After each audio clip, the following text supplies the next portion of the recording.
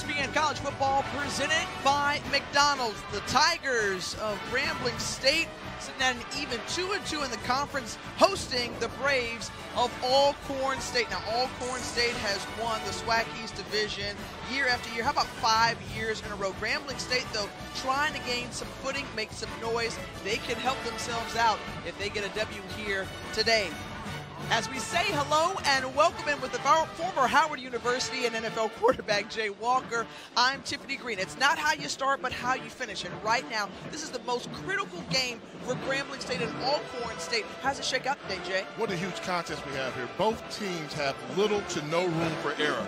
For Grambling State University, I think Coach Broderick Fobbs has done his best job of coaching since he's been down here at Grambling, overcoming 11 injuries early in the season to have your team in this position where things were looking so awful. But what have they done? They've picked it up on the offensive side of the football, but more importantly, outside of the offensive side of the football, scoring points, they're starting to play that Grambling defense. This is a championship caliber defense. Have they turned it around in enough time to save their season? They will certainly be tested today with the signal caller for the Braves and Felix Harper. Felix Harper took the conference by storm. The left-handed gunslinger is a true dual-threat quarterback. 20 touchdowns, only 2 interceptions on the season. He was a backup for the first 3 weeks of the season. The last 5 weeks, he's been playing lights out. If he continues to play this high level for head coach Fred McNair, this Alcorn State offense is one of the most balanced in all of FCS football. The question is, can the Braves return to the Celebration Bowl? They've already been there a couple of times, have yet to win it, but they are hungry for that trophy. These teams are two of the Blue Bloods in terms of championships in the conference. However, Grambling, the only team from the SWAC to ever win a Celebration Bowl. Alcorn lost in last year's Celebration Bowl, and all season long that's been their mantra. Let's get back to Atlanta and take care of some unfinished business against the Mid-Eastern Athletic Conference. The Tigers won it back in 2016 over North Carolina Central. Fred McNair was in Atlanta last year in his 4th season at the helm. The most underrated coach in the HBCU football today. Fred McNair has done a great job at Alcorn State University. It's time he get his due for the job that he's done. How do you lose going into the season, the offensive player of the year in the conference, and Noah Johnson, a quarterback, lose him to an injury, replace him with Felix Harper, and the beat goes on? Yeah. For Fred McNair, the 2018 SWAC Coach of the Year. On the other side, you have Broderick Fobbs, who's won that and held that title for 4 seasons throughout his 6 years here at Grambling State. 81% winning percentage in conference. And when he took over Grambling, the program was in disarray a little bit, but he's come in there, been that steadying force, and you just have to give him credit. That 0-4 start, and now they're playing their best football. And if they can win out, particularly this football game here today, that means that state holiday in Louisiana called the Bayou Classic will be for all the marbles. Well, Alcorn State won the toss. They elect to receive it. Grambling State kicks it off. Miguel Mendez puts it in the air, and we're underway as Jamin Morrison for the fair catch and the touchback. You got to calm me down, Tim. Okay. Oh, wait a minute. This is a SWAC contest. Game means something. Alcorn State travel. Grambling's in the house. Who wants it more? I just can't wait to see how it plays out. Sorry, Tiff. No problem at all, because the hype, we continue to field it, Bill, over weeks after weeks. And Felix Harper is that guy who's gotten better week after week. Yes, second leading passer in the SWAC, but arguably the offensive player of the year in the SWAC. And you talk about a conference that's got Dewanye Tucker and you got Akil Glass, but this junior from Fairburn, Georgia, has really taken care of business and protected the football. And he hands it off to Deshaun Waller. Waller, who was cut down quickly in the backfield. A big loss there, and already we're seeing some great defense there. Devonair Martin was there to get to him quickly. Well, that's how you got to surround the football. It's got to be a team effort. You got to surround it from outside in, and Martin's one of those guys. He's a great explosive player, but that was a fantastic open field tackle. And so a loss of 8, and it brings up 2nd and long for the Braves. And this is where Harper has to be patient. You don't need to pick it all up here. You may just pick up 5 or 6 and give your a chance on 3rd down.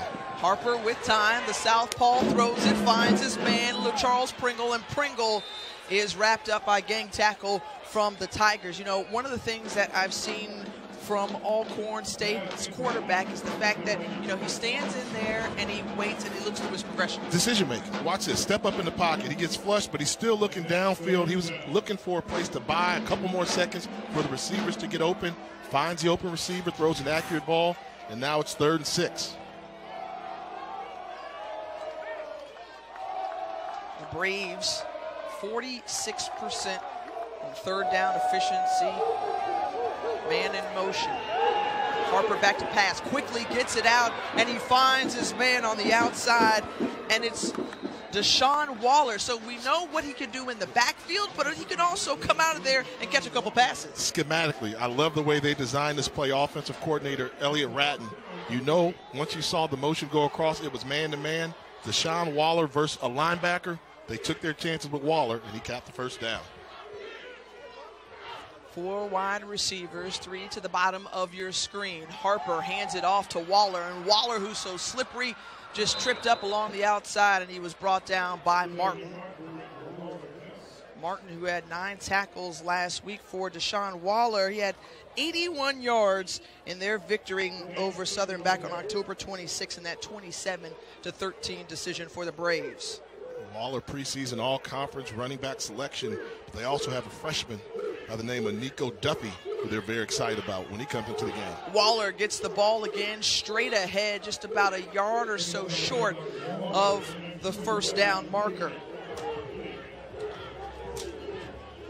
Alcorn State averaging 33 points a game. That's 3rd best in the conference.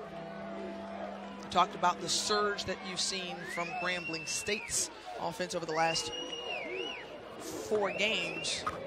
This Alcorn State offense can do some damage. This one you need to be careful. 3rd and 1 is short. Grambling giving them a man-to-man look across the board. They're going to sell out for a blitz. If they can pick up this blitz, you can hurt them for a big play. Waller with absolutely nowhere to go, and he's brought down deep in the backfield.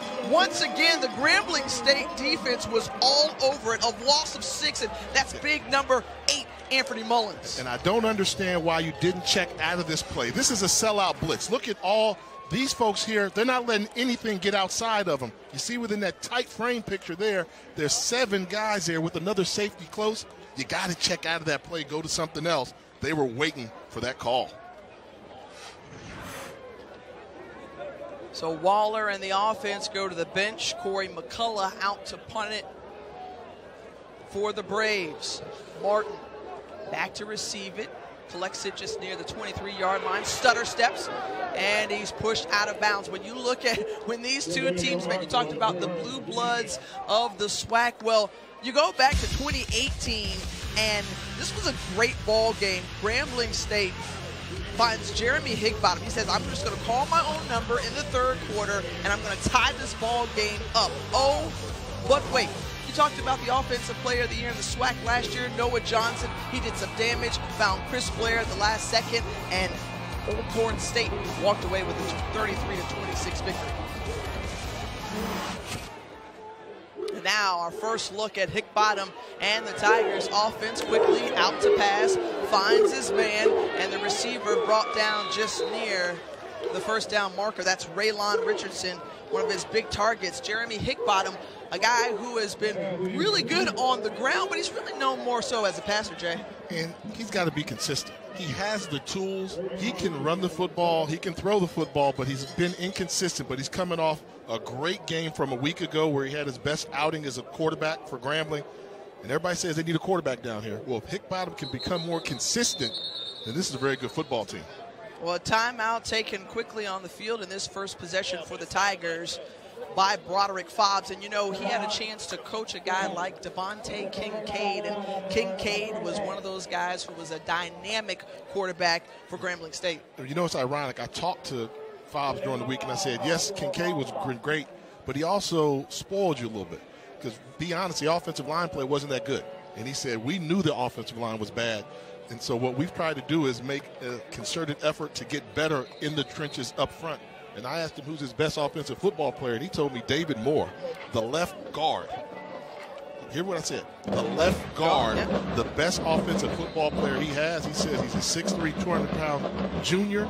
He'll be an NFL prospect, but he makes sure our quarterbacks don't get hit. And anytime your coach calls you the best offensive player, you're an offensive lineman, I'm going to shout you out. Good job, David Moore.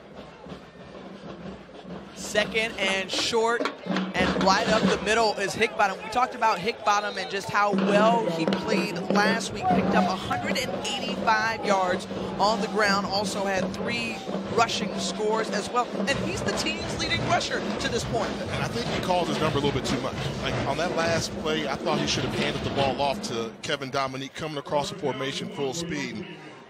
Now when you play quarterback in today's college football, it's not just how many carries you have, it's when you make the right decision in the run game. Keelan Elder with the ball up the middle and picks up the first down.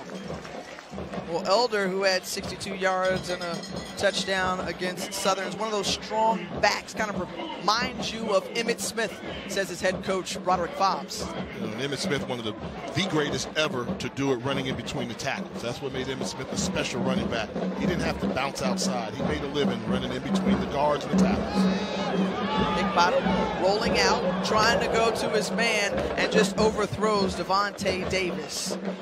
And this is the Hickbottom story. College quarterback on this level, you have to make this throw. I mean, this is an open wide receiver. He's going to go inside and flare out number 82.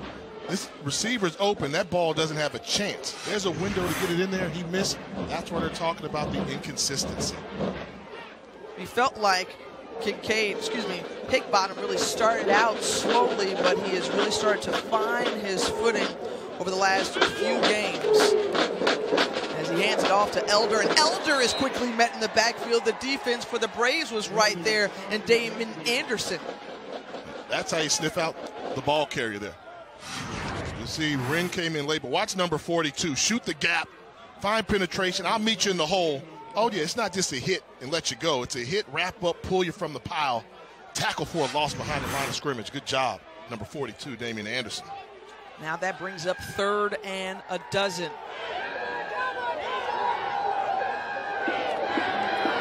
Hickbottom with time, finds man across the middle, and Lyndon Rash had it touch his hands, could not come up with it.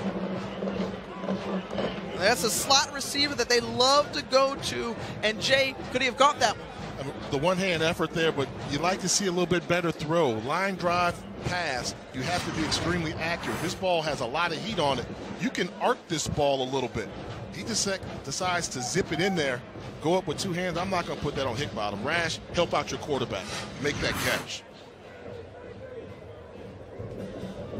And so the Tigers, on 4th and 12, will punt it away. Miguel Menendez, who does the kicking and punting duties, sees this one pin the Braves deep into their own territory. It's going to be a long way to work after that 54-yard punt from Mendez. Braves offense coming back in this SWAC showdown.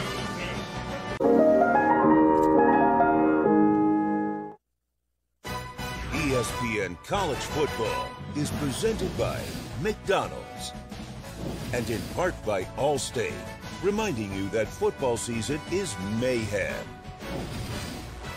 Wonderful shots overlooking the beautiful Grambling State University campus here on this wonderful afternoon for football. 1901. It's been around for a minute, Jay. I like the history. You go ahead and do your history stuff. You know, I always got a problem with the notable alumni, who they leave off. So, you know, okay. We'll come back to that after this play, but you can't do that. You can't list 2 Hall of Famers when they got 4. We got to show the love to the Grambling State University, founded in 1901. Terrific college of education among many other programs, and deep into his own territory. Felix Harper helping to give the Braves some room. He picks up the first down as he's brought down by Damian Crumity. And once again, it was the decision by Harper. You love his decision. Step back, look, first read's not there. Step up so I can buy some time. Oh, I'll call my own number, pick up the first down. He makes fantastic decisions. Rarely does he make a mistake with the football.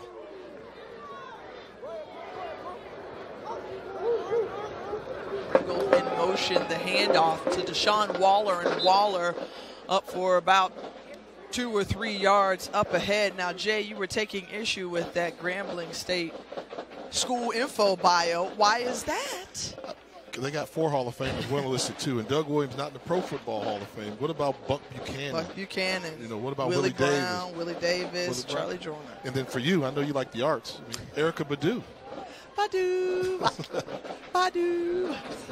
I didn't say you could sing like her. Right, look, hey, why not? You just go for it all. Felix Harper trying to get to Juan Anthony. Anthony came up with the reception.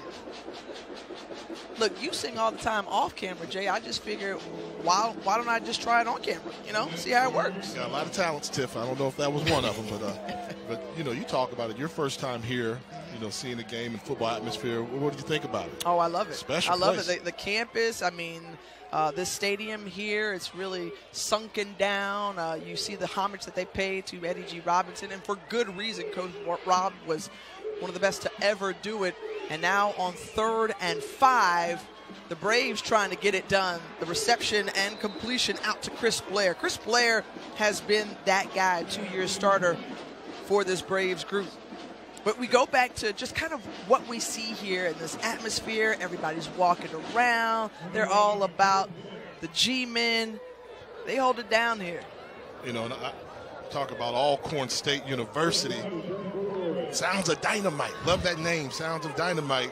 McNair, Medgar Evers, Jack Spinks. 2 historic schools, and outside of Jackson State University, Alcorn's the closest school to Grambling. A lot of people think Southern is closer to here than other schools, but no, Alcorn is close to Grambling, about 2.5 hours away. Now, it takes a ride to get here now. We're in the middle of nowhere now. But it wasn't too bad, you know, just going off the interstate, you just, you know, a few miles, but that's no problem. Look, the Braves fans travel. They had no problem getting here. They always travel, though, right, Jay? They do. They are becoming, I say this was complimentary, they're starting to become the new Southern of the SWAC. Southern always led the SWAC in travel and where they would go with those RVs. Well, Alcorn's starting to travel like Southern. Harper back to pass, finds a man, just got behind the defense, and Darius Anderson could not come up with it. Just a little bit out of his reach. Just a little bit. 6'5" senior wide receiver. A little contact towards the top of this route. You see there, I thought that could have been a hole that clearly disrupted this pass, and Anderson tried to lay out for it, but I'm more concerned that they didn't call that holding penalty. I saw that when the ball was in the air. Grambling got away with one. Anderson not able to hold on to the football. 13 yards to gain in order to move the chains for Alcorn State. See, Grambling 5 across. They're going to keep everything in front of them. Defensive secondary all lined up at the first down marker. Harper feeling the pressure, gets it out to Nico Duffy. Duffy, the true freshman out of Tampa, Florida, still down behind the sticks, and that'll bring up 4th down. So that Grambling State defense says, okay, Alcorn State, you're pretty good, but we are too. They've done a really good job at pressuring Harper a little bit. And that's how you play that 3rd and long defense. Force the quarterback, get rid of the ball quickly, come up, make a sound tackle. And it was good pressure by number 98, Cody Dillard.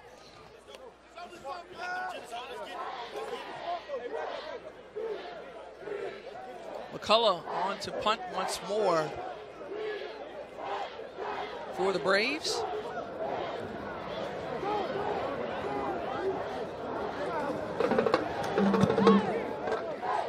High sky kick. Martin collects it. We thought this would be a defensive battle so far. That's how it shaped out to be in the first quarter. Well, Tuesday at 7 p.m. Eastern, we'll have more college football coming your way as the next college football playoff top 25 rankings will be revealed. Reese and the guys will break them down from top to bottom. They'll also have the committee chair as well. They got some explaining to do. Uh-oh. Wait a minute. We both missed. How do you not have Clemson in the top 4? Yeah. I had Ohio State, though. Did you have Ohio State? I had Bama. Okay. Yeah, I had Bama, but neither one of us had Clemson on the outside looking in right now. No. Nick Bottom with plenty of time finds Darquez Brutton, and Brutton picks up about a few yards, 4 to be exact. And I like that play selection by Mark Orlando. This Alcorn defense, which is physical with their defensive line and extremely fast at the linebacker position with Muhammad and Anderson and Heron, you have to get them going different directions. You can't run straight at them. So you try and do this right now, run straight at them, they're going to beat you every time. But if you give them some misdirection, use that speed against them, you can hurt them for some pretty big plays. You know, Coach Fobbs, told us earlier in the week that, they started out running the football, and that was their bread and butter. They did it really well, but teams as of late have dared them to throw the football, but they also have seen success there in the last few weeks.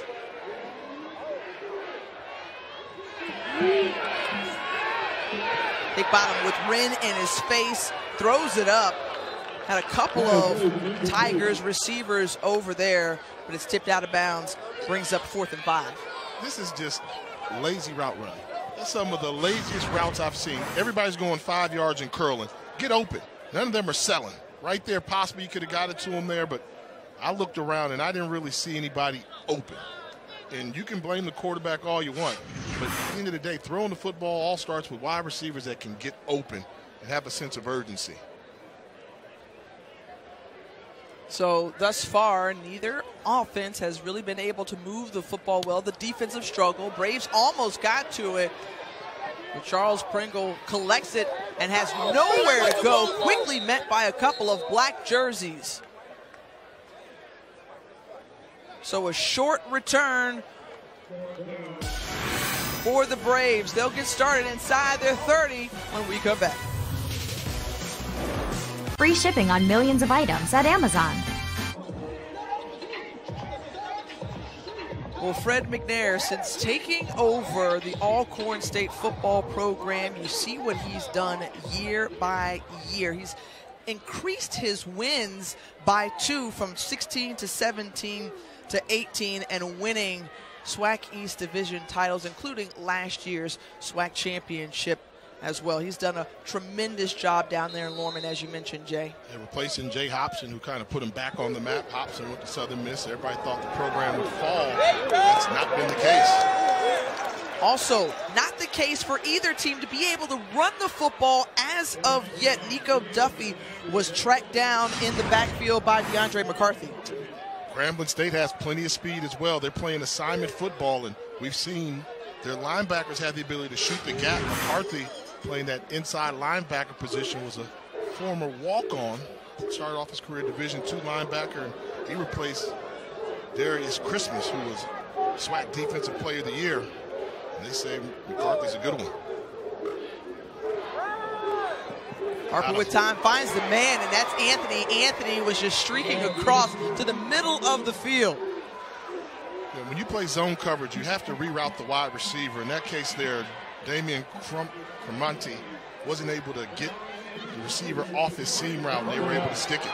And they go quick tempo offense once more to Anthony. Anthony tripped up as he saw a defender coming flying in his face. So let me show you what a reroute is. You're going to see the receiver right here. This is number 4, defensive back. All he's going to do is run on that seam. The closer he sticks to the seam, that means the more chance you have at a completion. You got to really get him off that seam. He runs right down the hash mark. That's stealing. You got to reroute that wide receiver. In that case there, the secondary of Grambling State let him down, not doing their assignment. Tiff, I think you could have made that pass. Right? It's just right down the seam. You don't have to move him. You're going to let him run right to where we drew up the play. We're going to hurt you. Yeah, former flag football quarterback. I was on it. I would have been on it, Jay.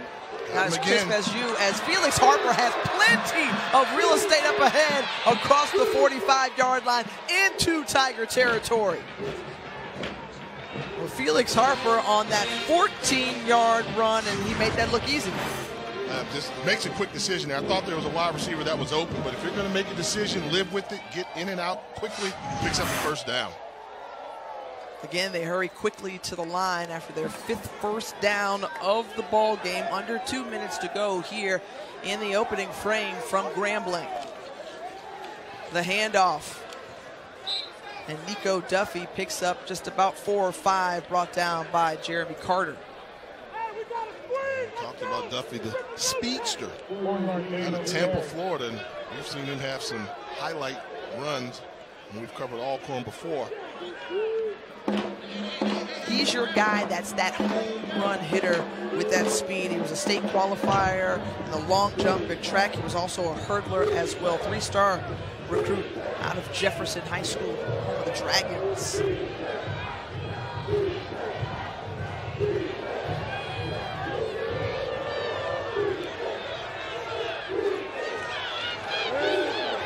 Harper gets it away, and he has a man, and what a catch by Radarius Anderson.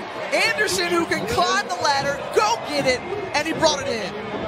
Yeah, but that should have been a pick. That ball was in the air. You're going to see 2 black jerseys come over and knock each other out of the way. I think it's Joseph McWilliams, number 29.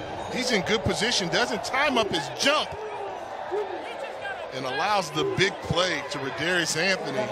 That's just one. He threw that ball kind of up for grabs, but when you have confidence in your receiver, particularly when your receiver's 6'5", throw it up high and see if he can make a play for you. Well, the coaches say that Anderson has good hands, and he was able to have it stick to his hands and bring it in, and that was a huge play, as now the Braves are in the red zone after that 29-yard reception, and this is the best drive we've seen from either offense today, Jay. It's been a defensive battle right there.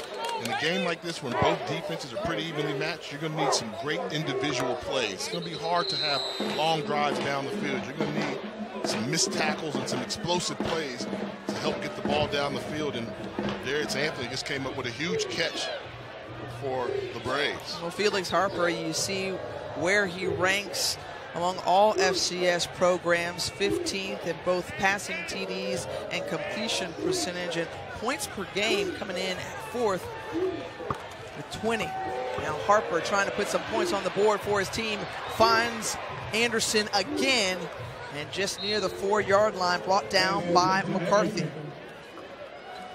Well, Anderson is one of those guys, though, Jay, who's been dinged up.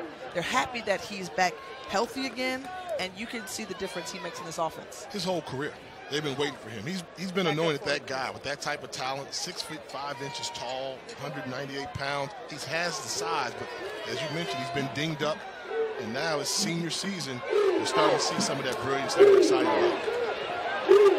Bootleg, and Harper had Blair in the back of the end zone, but just overthrew him. Do anything but that. He could have run the ball and probably scored. He had somebody in the flat he could have thrown it to. You have to do anything but this. Nice fake, gets his head around. Blair is open. You have plenty of time. And he just misfires on a wide open Chris Blair in the back of the end zone. And now this is a big 3rd and 3 for the Braves. They still can pick up a first down if they get to the 1-yard line.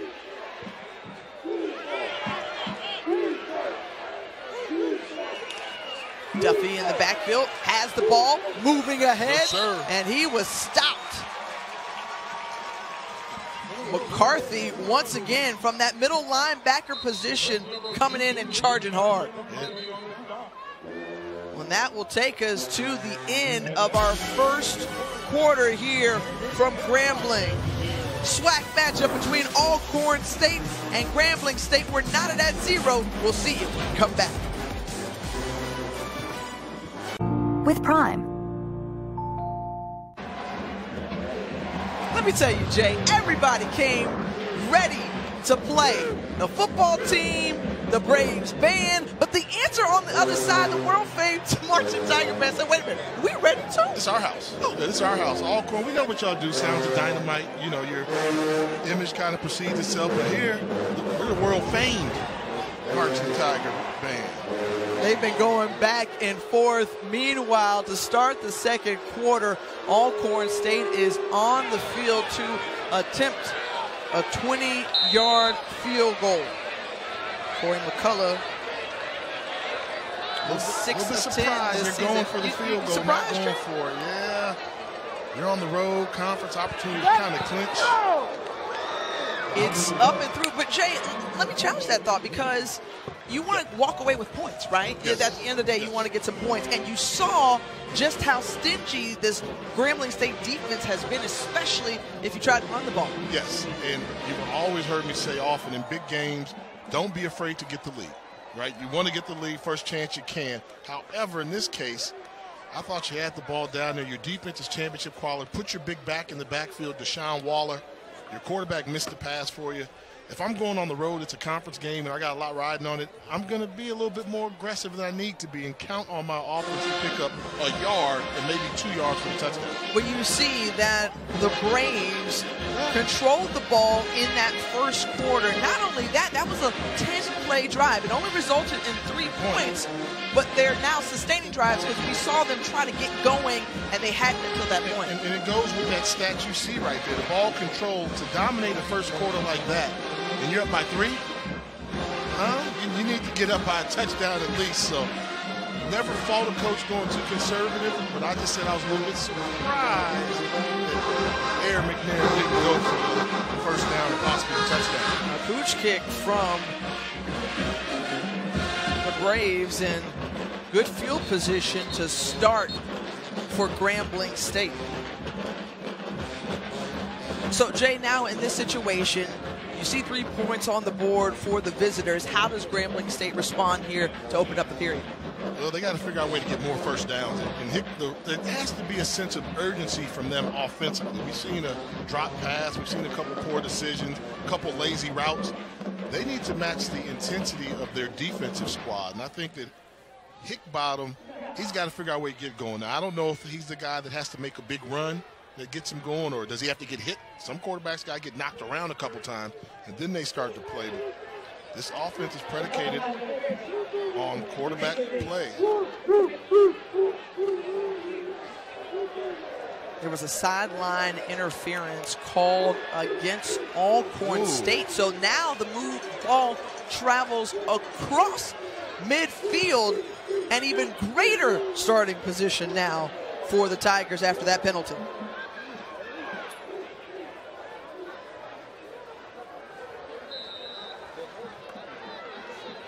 And Jay, I think that stat there only complements what you said about you got to get first downs, you got to get more yards. Only 17 total yards so far for this Tigers offense. And right there, Kevin Dominique had an opportunity to pick up a good chunk there, brought down by Kieron Kinsler. Yeah, and great tackle by Kinsler because Dominique saw end zone. You see Kinsler come up number 15 from his safety position, makes that arm tackle on the ankle. Keeping the ball on the ground once more. They feed Dominique again, and he picks up the first down, gain of 3. And Grambling taking advantage of it. I'm going to call it the cockiness of Alcorn defensively. Alcorn playing 4 defensive linemen on the line of scrimmage, and the linebackers and the safeties all 5 yards deep, challenging them to make blocks up front. Woo! Nice tackle there by Dalen Burks. Burks cuts him down. And I think, too, Jay, the fact that this game will be decided in the trenches. Absolutely, at the line of scrimmage. And watch Burks beat a lazy block by the wide receiver outside, put a good lick on the running back from Grambling. The toss out to Dominique. Dominique, who's the big longer back, and he lowered his head, and a big hit and collision there with Kinsler. I need more from the wide receivers. You get outside the pocket, they had a body on a body. Number 10, Lyndon Rash, had his guy, but still let him come and make the tackles. No sense of urgency from these wide receivers from Grambling in the blocking game either. Well, you're starting to see the sense of urgency on the ground. Again, Dominique cut down this time by Quinterio Cole, but Dominique, they continue to feed him and keep the ball on the ground. Again, we mentioned that's been the strength of this Tigers offense. Mark Orlando spreading them out to get some exotic run plays in here. This time they switch it up in the backfield. It's Donald Johnson. Johnson with no gain.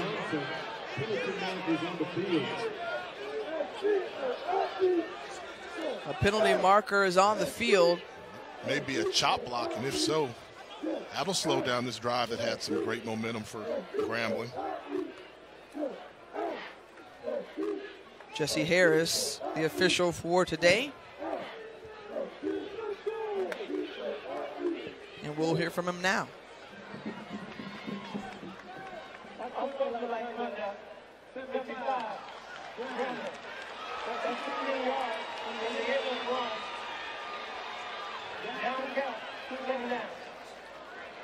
and that's against William Waddell. So, yeah, they call it unsportsmanlike, but they called it. Could it have been a chop block, Jay? Maybe, I'm not exactly sure either, but 15 yards backs him up, and William Waddell, one of those leaders up front for that offensive line. Pushes him back now. Hickbottom decides to call his own number, tucks it and run, gets to the outside just near the 30-yard line, and he's brought down.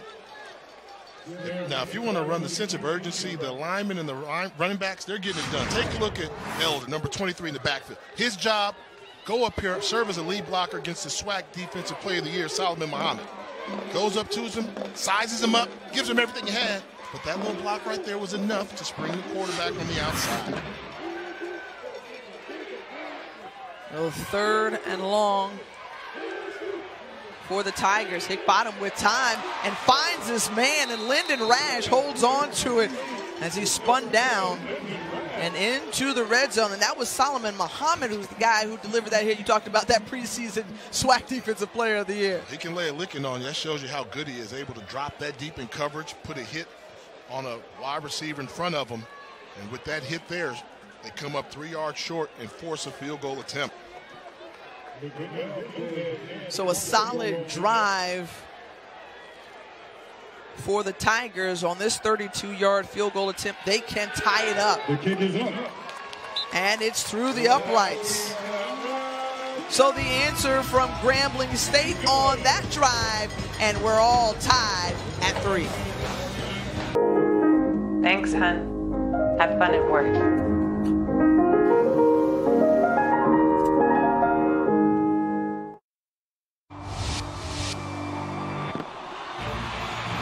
To the outside, and he finds the end zone. Waller right up the middle. Deshaun Waller, he's got the Jets on. Oh, baby. Noah Johnson finds his way for the score. Alcorn State, they're going to take home their 16th SWAC title.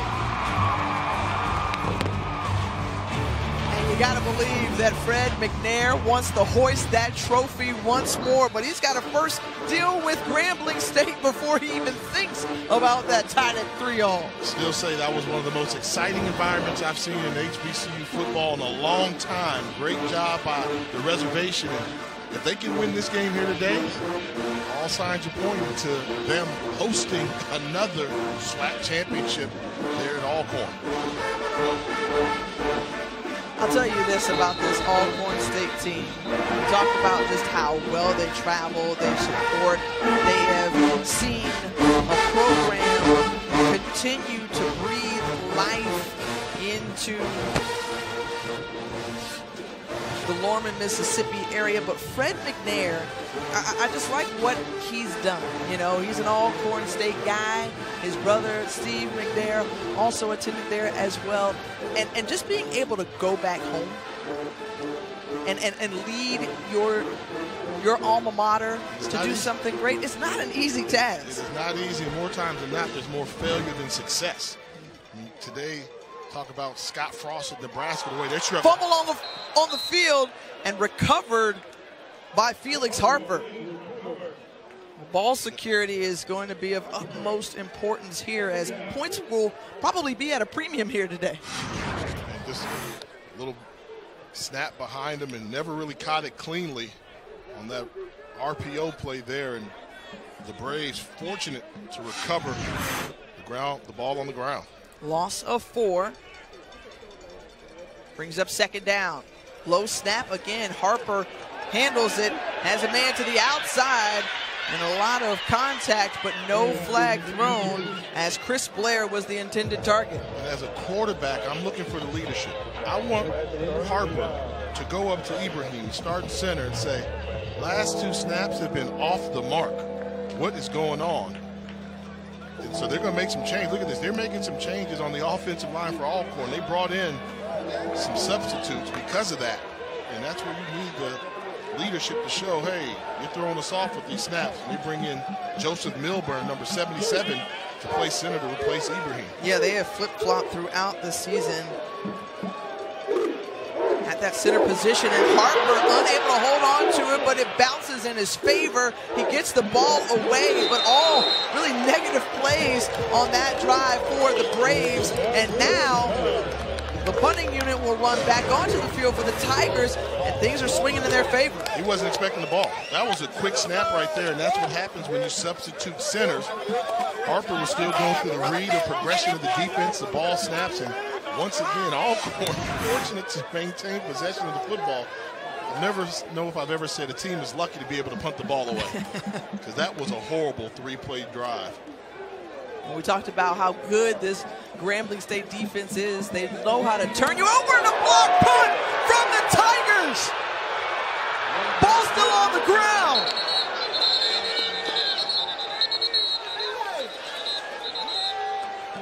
I'll tell you this, Najee Gordon went right after it, and the Tigers come up with it.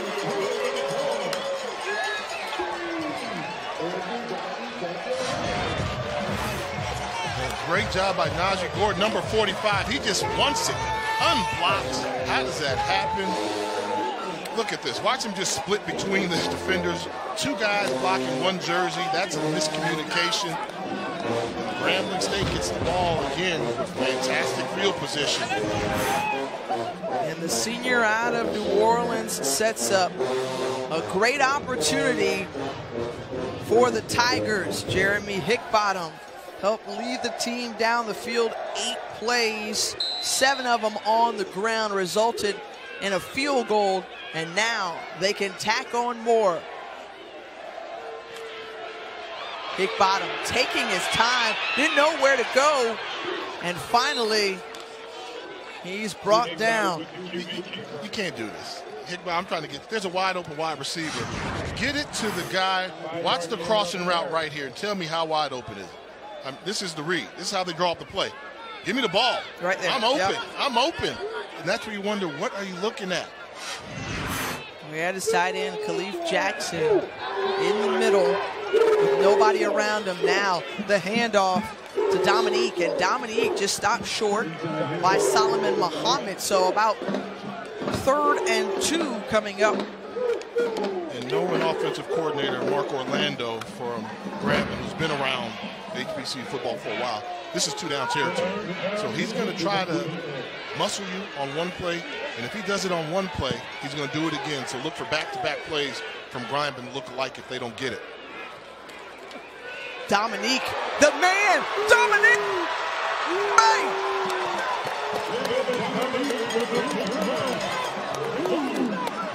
What a run by Kevin Dominique, a pickup of 16. And it was all designed by formation. They got confused looking over here, and they forgot about the gap right there, the distraction.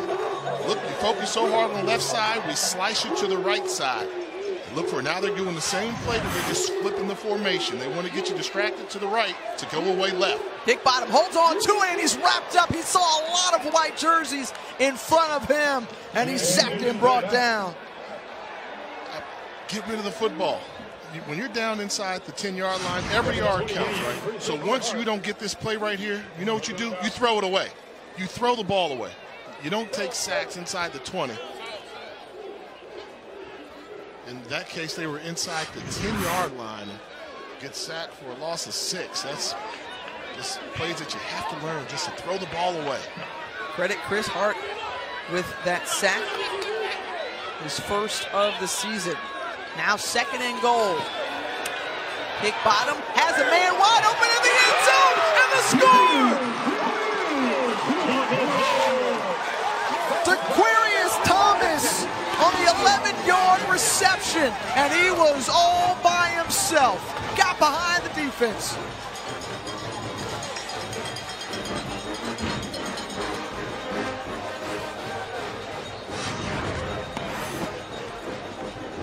From his slot position, he's in the slot, and you see 2 white jerseys peeking in the backfield, looking at the receiver. The lack of communication allows for a wide open Thomas in the back end zone, and congratulations to Jeremy Hickbottom. He gave the fans here something to celebrate with a touchdown strike.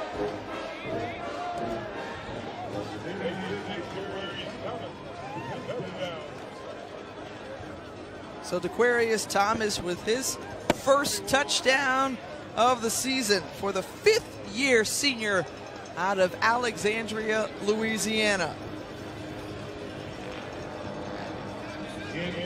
Mendez on to attempt the extra point. And Grambling State goes up 10-3. It was all set up by the block punt. Fantastic job of special teams. When you're playing your home, you got to win the battle. Special teams, they help out the offense, and they finish it off with a touchdown. Found by the hounds. Back in baby's arms. Well, it didn't take long for DeQuarius Thomas and the Grambling State Tigers to go up 10-3 after the block punt. 2 minutes, 13 seconds, and it ended with a touchdown catch from that man, number 86 in your screen. The Tigers feeling good, but they have grabbed that momentum away. You know, they are led by their defense, but their offense now trying to respond as well. The special teams gave them fantastic field position.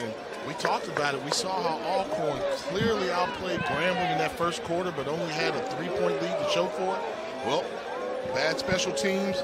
Grambling picks up a couple first downs, and now they're up by 7. This one goes into the end zone, and the special teams just played a big part for Grambling State's success the last 4 games, as they've been winners of 4. And you look at the drive chart for Alcorn State, the only points they got is that field goal on the 3rd drive, but outside of that, they haven't been able to do much. And what did I say about that field goal when they went for it? Yeah, they should have gone for it. Yep. They had the ball. It was fourth and 1 on the 3-yard line. I thought they should have gone for it behind Waller. They took the points, which I don't fault them for, but that was kind of a defensive win for Grambling.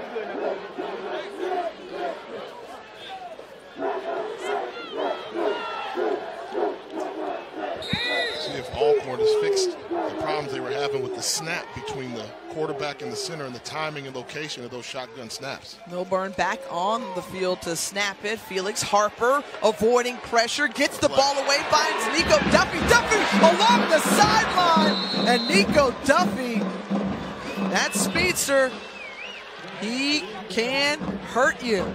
Is Felix Harper a good quarterback or what? Keeps his head up, realizes I'm going down, but knows Duffy's sitting there in the flat, catchable ball, accurate. That is playing quarterback at a high level. And I was a huge fan of Noah Johnson. Noah Johnson could do it, but this kid, Felix Harper, just to seem like in this offense, a little bit more efficient than Noah Johnson was. And Noah Johnson was a winner, but Felix Harper yet to lose a game and just makes play after play. He hands it off to Duffy, but you go back just to the way that he's been able to lead under center. You know, he got a chance to watch Noah Johnson and see what he's done, and really backups have been the storyline for Alcorn State over the years. We saw John Gibbs start a season back in 2014 or 15, and then Lenoris Footman comes in. Then Footman comes in, and he does his thing, he goes down, and it's Noah Johnson. And now Noah Johnson is the guy, then it's Felix Harper now. Yep.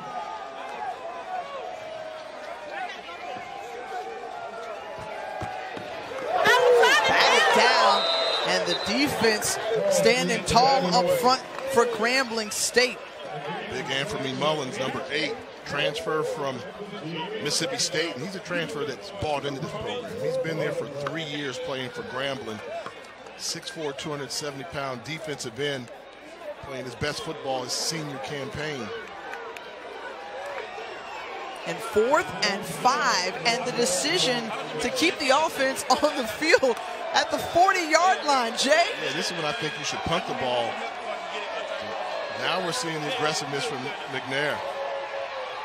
Harper stands in, delivers it, and he tried to go for Chris Blair, but a couple of flags on the field, and Felix Harper was slow to get up. This is from the secondary. This may be a pass interference or a holding away from where the football was going.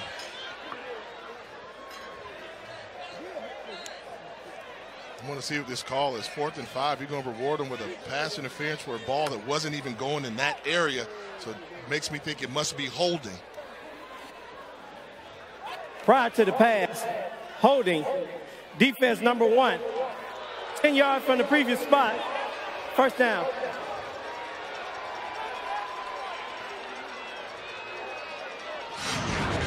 Well, let's see. I mean, it's going to be on the top right side of your formation. I mean, come on, that's not a call. That is a bad call going away from there. And, oh, what a bad call. That was away from the ball. There was no holding there. And Harper tries to go to that same play again. It's not there, but it breathes new life as it keeps the Braves offense on the field.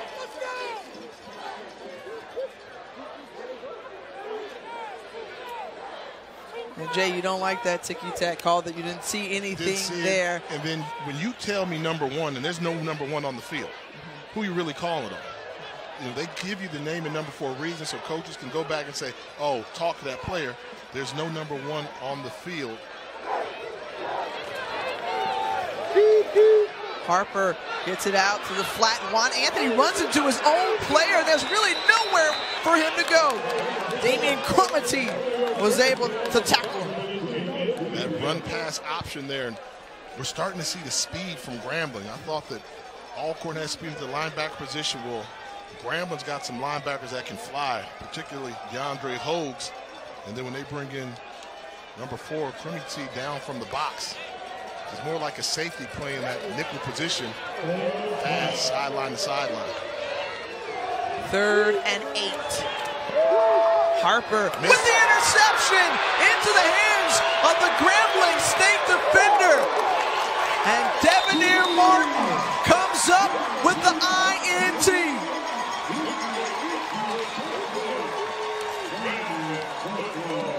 Looked like Charles Pringle lost his footing running the curl route. And in doing so, when 82 goes down, in great position is Martin for the interception. More for your thing. That's our thing. Well, this interception is going to show up as an INT by Harper, but the pocket was clean. But when Pringle slips on the curl route, right behind him, the defensive back in great position was Devonair Martin. Unfortunate call for Alcorn State, but like we talked during the break, Tiff, ball don't lie. No. They got robbed on a holding penalty. We thought come right back with an interception. 14th interception of the season for Grambling State. They're excellent at taking the ball away, tied for 3rd in FCS. Now their offense back on the field, and number 4 on the other side, Kevin Dominique with the carry up the middle. Dominique, he can be explosive. Just a sophomore. Give him a crease, and when you see him wearing number 4, it kind of reminds me when they had number 5 in the backfield, Martez Carter, but Dominique has that same type of explosive ability. They give it to him again. He's a longer back, still physical, but different than Keelan Elder in terms of their stature, but they both get the job done. At one point, wasn't there thunder and lightning in the backfield for the Tigers? They would have it. They keep some runners down here, and this is an offense that's one of the top 15 rushing offenses in the country, number 1 in the SWAC, at over 200 yards a game on the ground. The toss out to Dominique, but nowhere to go. It's Alcorn State and Solomon Muhammad involved in that tackle. Yeah, Muhammad and Quinterio Cole, number 32, coming up from his free safety position. You see number 1 a lot. Dalen Burks, he's been trying to mix it up from that cornerback position. Alcorn defense forces a 3 and out to minimize the damage of the interception. I love the flow of these games just because, you know, defense, we knew they would do their thing. The offense has responded, but it's really powered by the defense. And fair catch at the 25-yard line of the Braves after that 40-yard punt. And so we'll get another look at what Alcorn State's offense can do on this drive. You know, you go back to that missed touchdown pass from Felix Harper, few drives back, and you think, okay. But outside of that, I mean, he's played a good ball game. The offense has done some good things. How can they take it to the next step? They got to slow down Grambling. One thing about this Grambling defense, they're not a large defense. They're fast. I thought the power on the ground from Alcorn should be enough to do the job. Well, it looked like there was a holding. Yeah, some interference there on Radarius Anderson, and the flag comes out late. And Joseph McWilliams, the cornerback, number 29, they call him DB pick 6. He's got 3 interception returns on the season. Jumping the slant route, got there just a little bit early.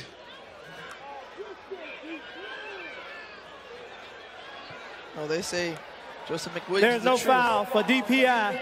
The ball was tipped at the line. And that's the rule. If the ball is tipped, then you can run right through the wide receiver. In that case there, McWilliams got there a little early because he saw the tip. So good job by the officiating crew. We'll see if they target his side again. I wouldn't. I wouldn't. He's got 6 interceptions on the season. Half of them have gone back for a score.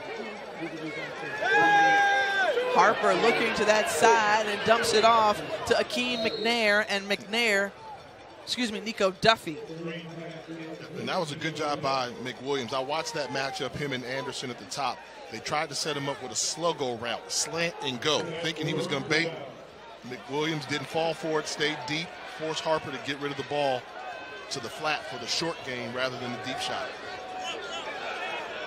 Braves need a couple here. We see Grambling State packing the box, but no problem, as still on his feet, it's Nico Duffy. Nico Duffy only needed 2 yards, and instead a huge gain for the true freshman, pickup of 32. Yeah, swerving through the defense. You see him make the first defender miss. It's Krimitai, and then gets to the outside. We tell you, we've seen some highlight runs from this freshman before. He continues to impress. And you see the tempo that the Braves are trying to keep here. I got to work on it. Number 4, I hate to butcher. Is it Krimitai or Krimitai? Krimitai. Offense. No. Apologize to his mom and daddy out there. Krimitai, Damian Krimitai. It's my fault. But he's been exposed on a couple looks there. That open field tackle, he has to come down to the box and make that play. Braves moving a little too fast. They back up 5 yards.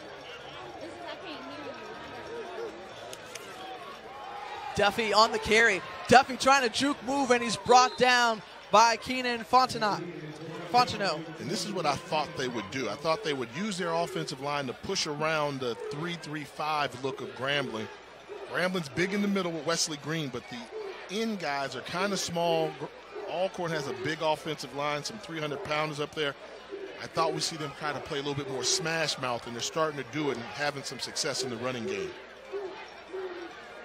I still would use the big back in there. I'm surprised we don't see more Deshaun Waller instead of the smaller back in the freshman Duffy. A collision there on the outside as Anderson and McWilliams meet once again. McWilliams jumped the route.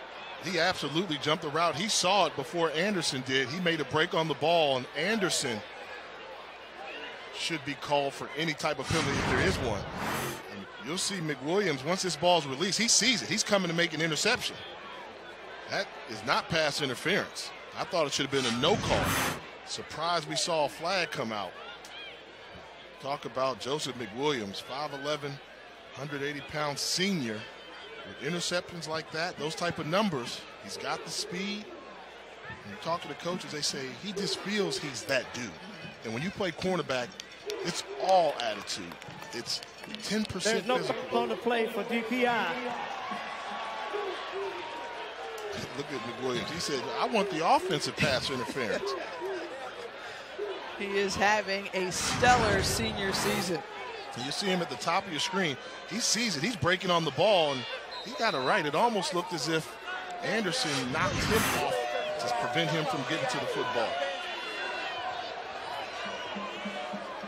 Duffy stays in, 3rd and 10. Harper rolling to his left, puts the throw on the money, and it's caught by Anderson. So he was looking for him a few times on this drive. This time they connect for 17. Great job of playing catch between Harper and Anderson when they move the pocket a little bit, shorten the field, come up with a huge first down. In the red zone, Harper lets it go, 50-50, and it's Anderson! He brings it in! And he said, you know what? You want to try me, Joseph McWilliams? I got this. They hurry to the line of scrimmage to get one-on-one matchup again. In this case here, throw the ball up high and let your 6'5" target come down with it. This is just mano-a-mano jump ball, 50-50 situation. Got away with a little bit of a push. A little push, but he bossed it. Yeah. He got mossed, but that was clearly the bigger man using his size to come down with the touchdown.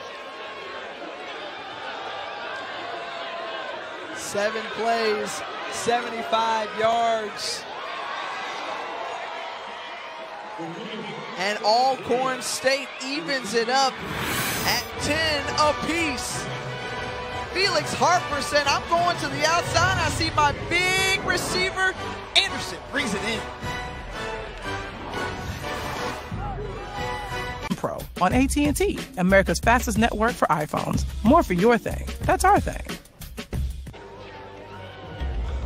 Detail with Nick Saban only on ESPN Plus features the Alabama head coach breaking down the way the Crimson Tide defend the run-pass option, and he looks at why theirs is so dangerous. It's available now, so go to ESPN Plus or get to ESPN Plus. Download the ESPN app or visit ESPNplus.com. And I'll tell you, Nick Saban and the Alabama Crimson Tide in a crucial game today against LSU there in the state of Louisiana. Well, not in the state of Louisiana, but taking on a team from the state of Louisiana. Yeah, everybody in this state was talking about that game. Yeah. I mean, the biggest game of the season in college football. Absolutely.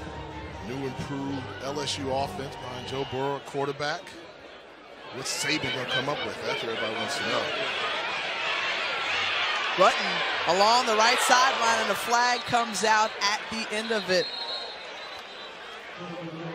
I almost thought that ball had a chance to go out of bounds. You let it bounce that far in, he would have been better off just taking a chance to see. Button just a freshman, so he'll learn, get some film study and learn. Guy kicks it that close in the corner of the 2-yard line. He's getting coached right now. Illegal block in the back. On, Grambling keeps the ball. Go back to Nick Saban, and he made a trip down this way to Grambling earlier in the year, invited by Coach Broderick Fobbs, and you think about just what Nick Saban has done at Alabama and LSU, but when you talk about coaches in the world of college football, you have to mention Eddie Robinson. Robinson was, what you say, Jay, the man, the myth, the legend. The standard. All-time winningest coach on any level of football when he retired. And I think Nick Saban was down here getting some ideas for what his library museum is going to look like down here at Tuscaloosa one day. Well, I'll tell you this, 9 championships for Eddie Robinson in his 57 seasons here. But, I mean, you could run off so many numbers. The more than 200 men that have competed in the NFL under his tutelage. Just absolutely amazing what he did. I mean, 4 Pro Football Hall of Famers, 2 significant black quarterbacks in Doug Williams and Shaq Harris. I mean, you could almost take a number of this match to Coach Rob. That's the first time out of the half. It'll be a second time out. And we can continue to gloat on Coach Robinson and just his impact across, you know, college football. The fact that, you know, he coached at a time where you didn't come into contact with or play with your Alabamas back then with Bear Bryant, but he got to know him and he got to hobnob and really rub shoulders with just a little bit of everybody, from Branch Rickey to George Steinbrenner. I mean, Eddie Robinson was the man, an icon for sure. And one of the things that he did was nobody ever had the name on the back of the jersey. And he used to always say, well, the Packers don't do it, so why are we going to do it? It's all about the G, not about the individual performance. And one of the traditions that they've gone away with is having that name on the back of the jersey. They did it for a little while, special occasions.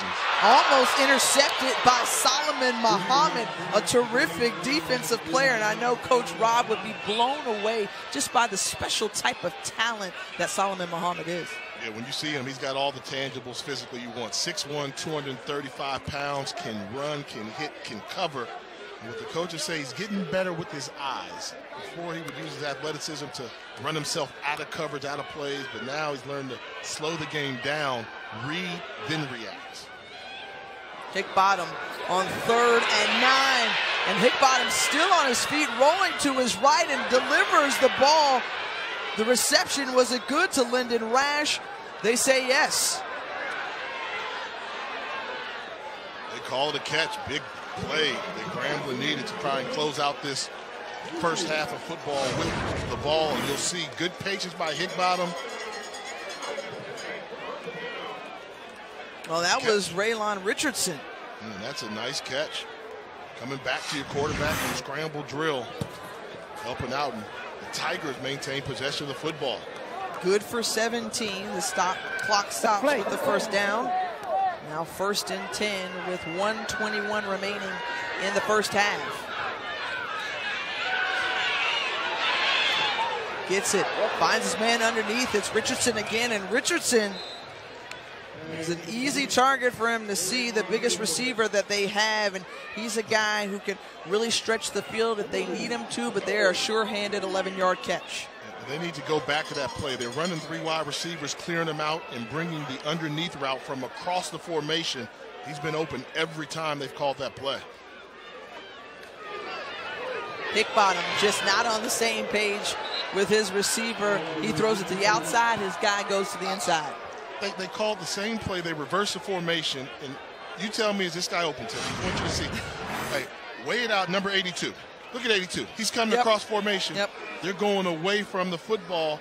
That's what frustrates you. You call up this play by design, and Hickbottom just throws it nowhere. He can be great, and sometimes, like plays like that, inconsistent.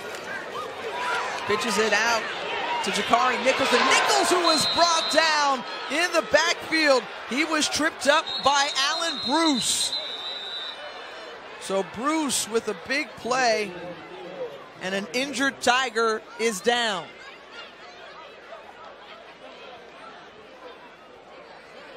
I believe it's the ball carrier, Jakari Nichols. Nichols, the sophomore.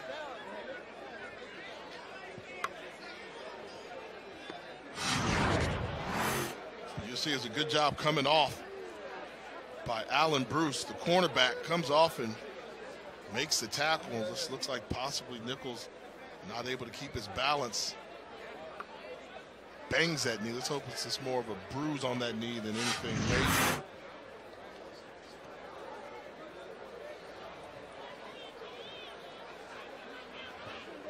So the trainers are still giving attention to Nichols.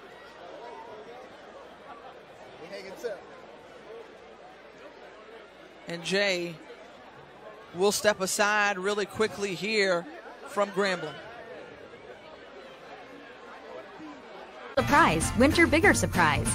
Low prices and free shipping on millions of items at Amazon. During the break, 10 seconds was run off the clock because Grambling State did not call a timeout during that injured player down on the field. Nichols ran back to the sideline, and now,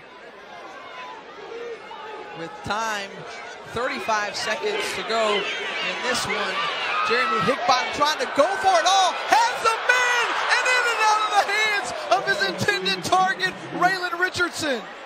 You have to make that catch, Raylon Richardson. I think he lost it in the sun, but this was a great pass from Jeremy Hickbottom. He's missed some throws, but he didn't miss this one. And that ball, you can tell he just lost it and allowed it to drift over his outside shoulder when he didn't need to. And what a missed opportunity going into the half. would have had the ball somewhere inside the 5-yard line. The right play drawn up, but the Tigers unable to execute. They punt it away, and a marker comes out. Pringle thought about should he return or not. Couldn't remember if he fair caught it or not. And the hesitation, but we'll see what the call is. There's just a lot of laundry on the field. That dirty yellow towel. Seemed like we saw one come out on the snap and then maybe one into the punter. Fouls by both teams. Play. Illegal formation. Offense, more than 4 men in the backfield. Number 49. Those fouls offset. We'll replay 4th down. So they're going to do the re-kick now. If I'm Grambling, I'm looking at the clock, 9.7 seconds. Alcorn had a lot of penetration on that punt block attempt. I'm taking my time to tell everybody, hey, don't worry about making the tackle so much downfield. We just need to get the punt away and make sure that we've got our punt protection team on the field.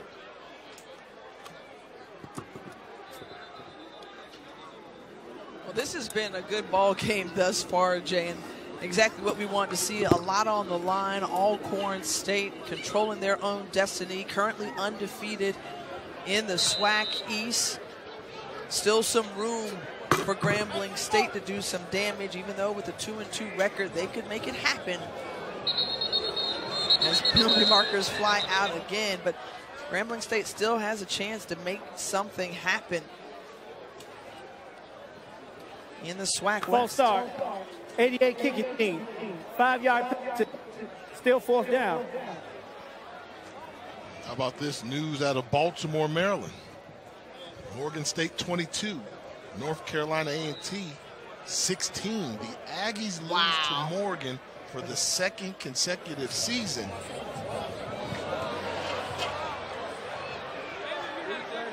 And this one induces another flag. Let's see if the clock can at least get to 0. Maybe become an untimed down and you take a knee on 4th down rather than punt it. And the Braves ready to run into the locker room. They didn't see the penalty marker, which is closer to the Tigers sideline. And so as Jesse Harris goes over to give the explanation to Coach, says, you know what, it's all right. We'll go into the locker room, tied at 10 all. Kicking team, more than 4 men in the backfield. That penalty decline, halftime.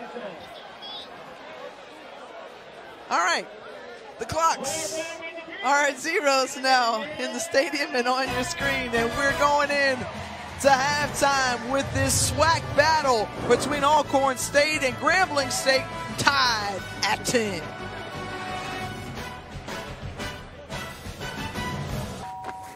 How do I look? Perfect. Thanks, Dad. What's his name? Dad. Alexa, hang up. And welcome back to Grambling, Louisiana. Right now, as the Sounds of Dynamite take the field down here in Louisiana, but that's not the story right now. Joining me in the booth, the legend, the hero, the man, the myth, my mentor, my hero, my everything. Yeah, he's Doug Williams. Checking the mail, Jay. We've had a good time down here, and obviously you mean so much to this institution, but more importantly, HBCUs mean so much to you. No doubt about it. You know, I know where I come from, number one. And I know if it wasn't for Grambling State University, I don't know where I would have been. And for that, not only Grambling, I look at it from all HBCUs. I look at them the same way, and I feel the same way about them that I do about Grambling State University. You know, being here on the campus and getting to see it, I went to the Eddie Robinson Museum for the first time since it's been open for a little while, and that one building does a pretty good job of capturing all the history, but what does Eddie Robinson mean to you? There's a lot of history in that building. And even when I walk in there and see the statue as you walk in there, there's so many memories that goes along with what you're looking at. But it's something that you almost got to be a part of. You know, I was fortunate enough with my redshirt year to spend 5 years with Coach Eddie Robinson. So I got to know him pretty good, and him and I had a real good relationship. And the thing about Coach Robinson, you know, he was tough on us, but probably one of the biggest, the best motivator you could ever want to see. But he did it in a way that you understand where he was coming from. The one thing he always told us that he wanted us to grow up to be good Americans, to understand what it takes to be able to survive in America. And he gave us all the tools, and that's just by being insightful. I just learned something, man. Hold on, man. Who was the quarterback that had you red shirt and sit the bench, man? You had the red shirt? Hey, let me tell you a story. When I got here, Jay, it was 8 quarterbacks on campus. Okay. So, but the guy was Terry Brown, who was a high recruit. Okay. He was Carlos Fenwell quarterback in high school. Okay. That won the state champion. Terry Brown was talented as all I know. And when the guy, Joe Como, who was the starter, when I first got here, and then my freshman redshirt year, Joe Como got hurt. It was Terry Brown time, and we were playing Tennessee State, and the ball wasn't moving. And Coach Rob said, "Where's that Williams boy?" And the rest is history. He called it Williams boy, and I came off the bench and threw 2 TD passes. We ended up winning like 21-6. And like you say, the rest is history. The rest is history. Let's move forward a little bit. I want to ask you 2 more questions. One, what's the HBCU football landscape like right now? You know, you and I, we talk a lot off record. I said, I don't know if it's black college sometimes they're playing now a little bit different, but now we're seeing a resurgence in HBCU football and athletics. I think we all know, you know, when integration came in, we lost a lot because the guys had so many opportunities to go other places. But I think we got to look at this thing from a parent standpoint is what's the best place for my kid? You know, we with all the big schools and have everything economical that you can bear. It's good to have my kid there, but if my kid's not playing, I'd rather for my kid to be somewhere where he's going to be comfortable, going to get an opportunity to play and an opportunity to grow. Because whatever you can do, if you can play this game, no matter where you are, you got so much stuff out there that will find you. Well, I got to ask you that now. Your current job, currently general manager of the Washington Redskins football team up there, and Dwayne Haskins, quarterback to quarterback. Now, come on, man. Don't give me no political answer. Can he play? Can he throw it? Is that your guy? It's unfortunate that the young guy had to go through all the BS right now from the media and the outside. You got to be inside. Number one, if you don't give a guy love, ain't nothing going to happen. This young guy just getting arms to put around him and getting the love that he so much desire and need. And I think right now he's in a good place, in a good spirit. You know, you look at last week, they say, well, he didn't play well. Well, you got to look at the whole picture. It ain't just Dwayne Haskins. But I think right now so many people putting so much pressure on him and saying he's not doing that. No, we not doing that. We got to work together. Yes or no? Can he throw it? Oh, throw it. He can spin it. All right, that's quarterback to quarterback. Always good to see you, my friend. Co-founder of the Black College Hall of Fame as well. I think you can call this either Eddie Robinson State University or maybe Doug Williams College. You got your own street named after. You got to be a good feeling. We'll come back to Gimme 5 when we return to Grambling, Louisiana. Alexa, hang up. Welcome back here at the half. The world-famed Marching Tiger Band on the field as we're tied at 10 between Alcorn State and Grambling State. Jay Walker, Tiffany Green here with you, and it's time for Gimme 5. Yeah, this is a Gimme 5 show with Jay Walker and Tiffany. Yeah. You gonna have to give me 5 fingers on it right now. All right, how about this? Getting close to the postseason, how about the SWAC Offensive Player of the Year candidates? What's going to happen? Ladarius Skelton coming off a career performance a week ago. Southern keeps on winning. He's going underneath the radar. He's a guy that's probably the best running quarterback in the conference.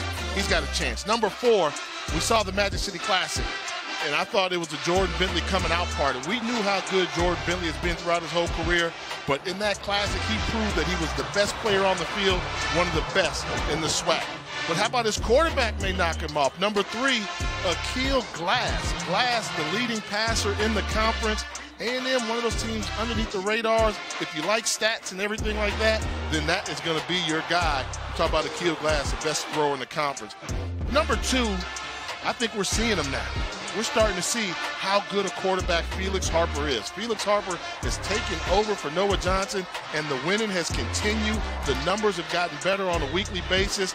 Alcorn State in a position to possibly host the SWAC championship. You have to give credit to that quarterback, and that quarterback for the Braves is Felix Harper. Yeah, we have seen some outstanding play across the conference, but then who in your mind jumps out at number one? I like excitement.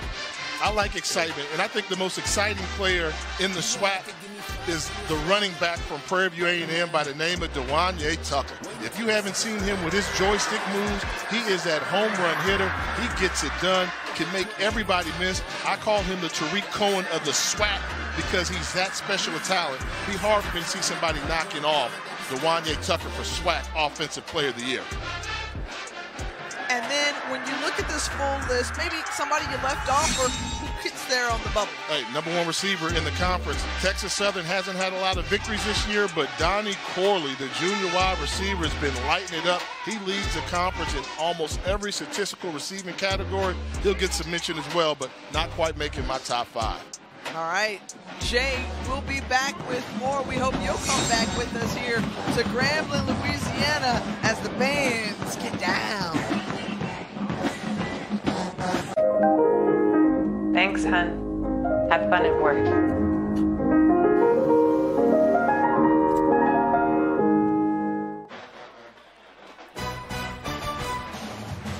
Ten apiece between Alcorn State and Grambling State. It was a slow start, really, for both of these offenses, but Felix Harper came out and made some big throws for his team when he needed them.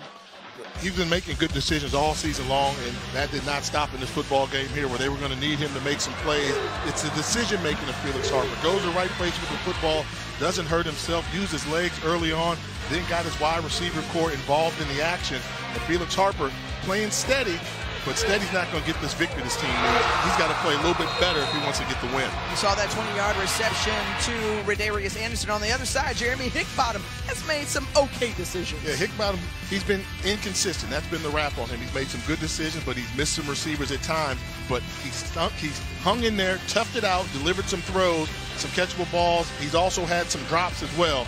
If he can just play a little bit more consistent within the system, then Grambling has an opportunity to put some more points on the scoreboard. You see that touchdown pass to DeQuarius Thomas to briefly put the Tigers up. When you compare the two quarterbacks side by side, the staggering number would be the number of yards for Harper as compared to Hickbottom, but Harper has the one blemish on there with an INT. Yeah, wide receiver slipped on the route, forcing the turnover, but that turnover didn't cost Alcorn anything. Grambling not able to capitalize.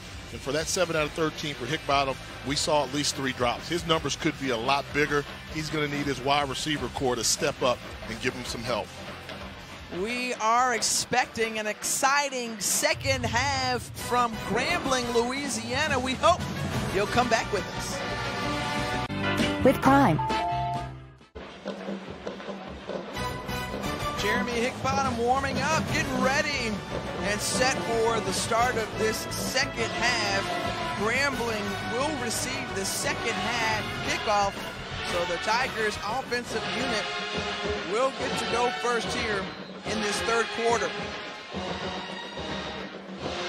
If you're Grambling, you want to come out and get off to a fast start in the second half. Put Alcorn in the trail position. They had the Braves down by 7. Alcorn able to tie it back up, but Grambling needs to figure out a way to start scoring some points. They average 30 points a game. They need to light up the scoreboard here at home. On the return is Donald Johnson, and Johnson just passed the 25-yard line, and that's where Grambling State will start. As we take a look at the first half stats for these two teams, it was a tale of possessions. In the first quarter, it belonged to Alcorn State. In the second quarter, it was more in favor of Grambling State. And what stands out there, Grambling, a team that comes in averaging over 215 yards rushing per game, only 78 yards in the first quarter. Been tough to get the ground game going. Also interesting is the fact that they turn you over quite a bit, but their defense has yet to do anything that is hurt the Braves to this point. But we're seeing two of the best defenses in the conference. We would question then, how would the offense come out and respond? And as we told you in the open, Grambling State has averaged better than 40 points a game over the last 4 contests. Yeah, but all that changes when you play the corn, as they call it. Alcorn can stop you from scoring. The speed, you're always dodging white jerseys everywhere. They swarm to the football. A shoestring tackle from Solomon Muhammad, and a flag is on the field. Big number 61, Chris Monroe, manning down that nose tackle position. Just very tight windows to run the football when you take on this defense. Illegal block below the waist.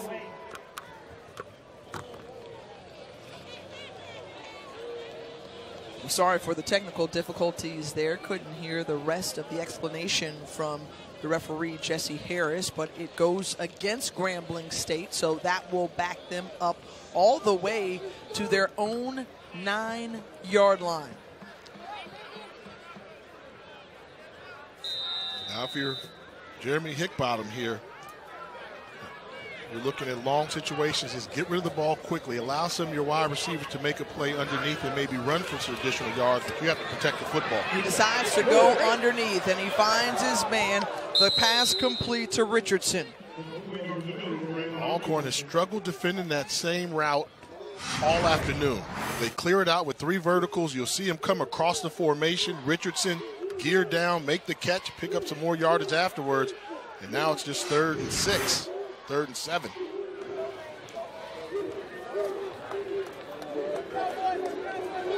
They may do the same type of route. 3 receivers up top, run the crosser route underneath. There he is. They decide to go with it once more. This time it's Devontae Davis, and Davis is stopped short because of Alan Bruce. And this is where Hickbottom has to anticipate. Get him that ball quicker. There's a window where if you throw him a nice firm pass, he can make the catch, take one cut, and accelerate up the field through the crease. But you'll see Hickbottom takes his time. I'll tell you when you need to get it to him. Right now, get it to him. He can make the catch instead of waiting on it, and the defender won't have the opportunity to tee off on him like he did. Alan Bruce, they say, is one of those players who just gives it his 110%, or his 100%. How about that? That's good enough.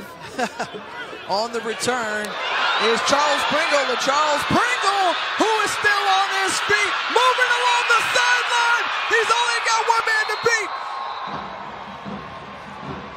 Charles Pringle got off to a subtle start and then took off.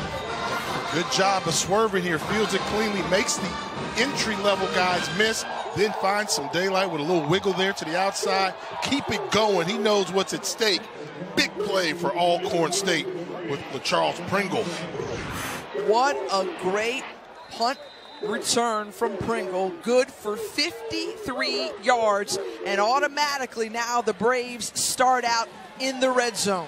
You just get the feeling that Alcorn went to the locker room and they realized what's at stake. They came out with a sense of urgency. Great defense. Now the special teams. Now let's see if the offense can finish off the deal. This is an area where they have been money all season long. Harper gets it out to Akeem McNair, but McNair can't hold on to it and slips down. I keep saying Akeem McNair, and it's Nico Duffy out of the backfield. 5 and 6 are throwing me off.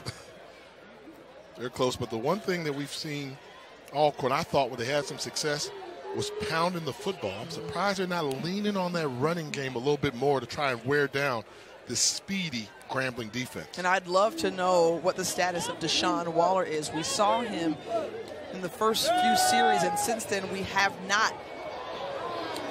It's been a steady dose of Nico Duffy. And I would tell you, this linebacker core for Grambling, they've done a good job. I mean, with Hogues, because if you're going to go with a 3-man defensive line, you need your linebackers to be very active, change up the looks and confusing them. And we've seen McCarthy, we've seen Hogues, Brandon Wiggs, those guys doing a good job playing their positions, using their speed against the size of Alcorn. And so 3rd and 10, Anthony in motion. And Harper trying to wiggle his way out of the pocket. Instead, he's dropped for the loss. You talked about the great linebackers. DeAndre McCarthy bringing them down. And this is just that engine. This is that engine from McCarthy. He's going to line up here. He's going to show you a blitz. And then watch him follow the quarterback outside the pocket. He's coming in there. 2 guys on him. I'm not giving up. I know that quarterback is somewhere. Left-handed quarterback can't turn his shoulders, becomes vulnerable. DeAndre McCarthy with the huge play for the Tigers. And that sends the field goal unit on. 40-yard attempt for Corey McCullough, and McCullough is able to get it. So they settle for 3 points in the red zone as the Braves on top, 13-10. It's fastest network for iPhones. More for your thing. That's our thing. Welcome back to ESPN College Football, presented by McDonald's. A great look on the yard here at Grambling State University. We also had a chance to tour inside the Eddie G. Robinson Museum earlier today, and we'll have you get a in-depth look, a closer look inside later in our broadcast. But I was truly blown away, Jay, with just the story of Eddie Robinson and the legacy and tradition. You hear about it, and then you're humbled by it when you walk inside. When you walk in there, it just means something. And I always like to say Grambling was in the football business before everybody else was in the business of football. And I joke that it could be called Eddie Robinson University, but he's meant so much to this part of the state of Louisiana. Darquez Brunton on the return. The freshman still on his feet past the 30-yard line, and that's where Jeremy Hickbottom will try to engineer a drive here for the Tigers to perhaps answer. They need to answer because the defense has done the job. Offensively, they've had opportunities, but there hasn't been a sense of urgency from the wide receivers yet. Quarterback Hickbottom, he's just like the advertisement scouting report. He's some really good, and sometimes he can be really bad. They need to put it together. Right now, there's no margin for error, as we talked about in the open for Grambling. Your season is on the line every week, and they need to come through right now to be a great time to get started. Hickbottom back to pass, going for it all. He has a man, and it's brought in. The catch is good by Richardson. And that's the ball that he dropped to end the first half. Well, Richardson comes up big this time. The big play that the Tigers needed.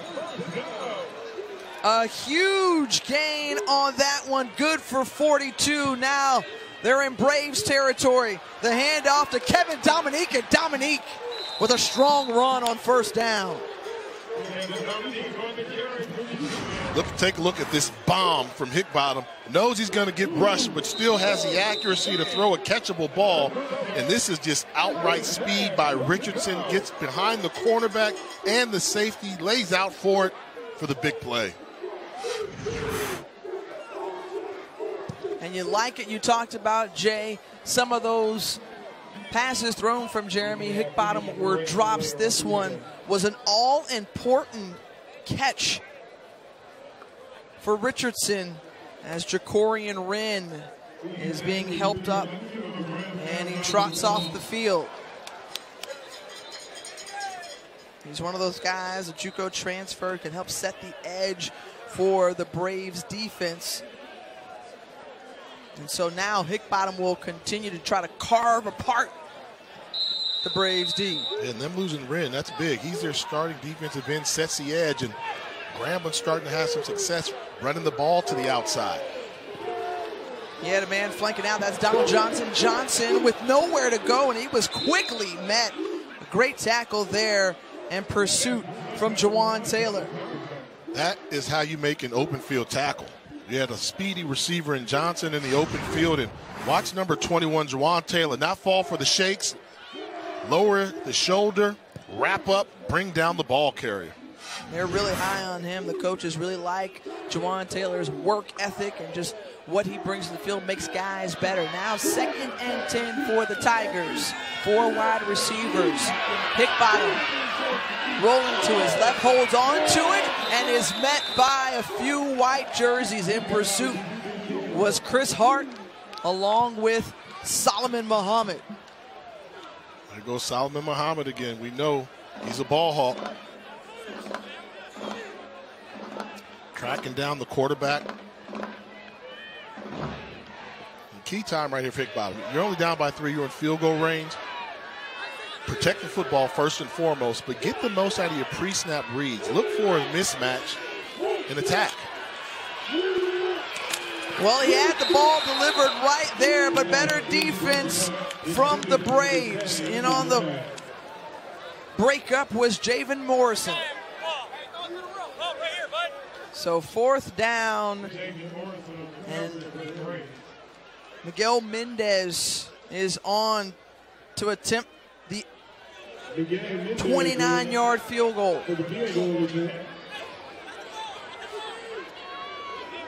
Correction, 34-yard field goal. Snap, hold are good. It's up and no good. Mendez misses an opportunity, and so after that terrific catch from Richardson, the Tigers not able to get any points. Rivet Modern Stone and Birch Tray, and Stone and Beam Faux Fur Throw Blanket. Low prices and free shipping on millions of items at Amazon. Fred McNair and the Alcorn State Braves holding tight to a 3-point lead. Well, you know, Fred McNair is the original Air McNair. His brother, however, Steve, is heir to McNair. And look, the numbers that you see there, 15,000 career yards. Amazing compared to Doug Williams, who was also a great here at Grambling State.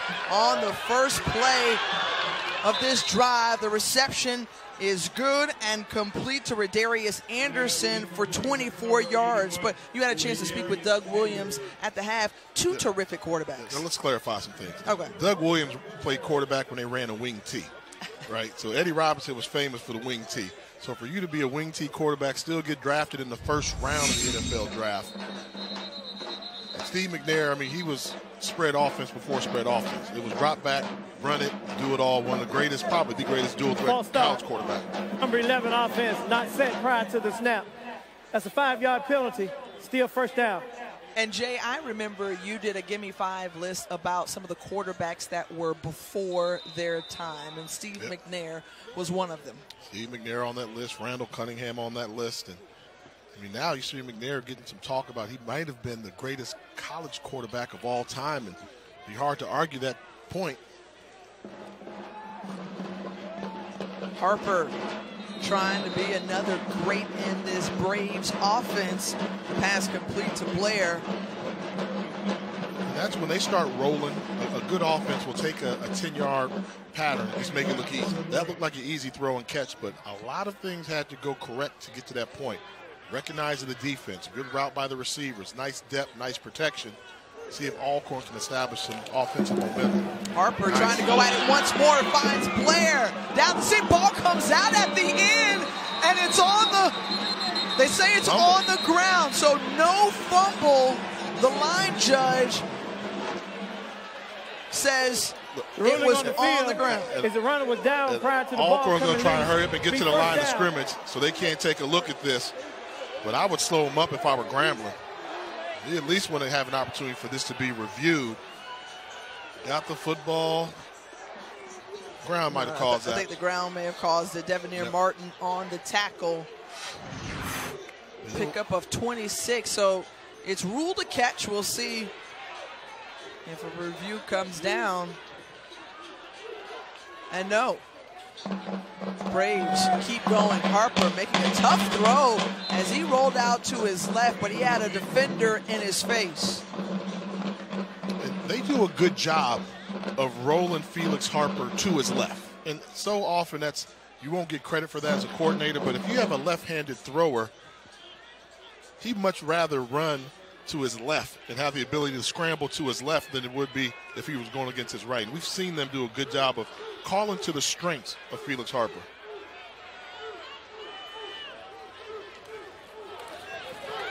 Harper gets it out, but it was deflected at the line of scrimmage.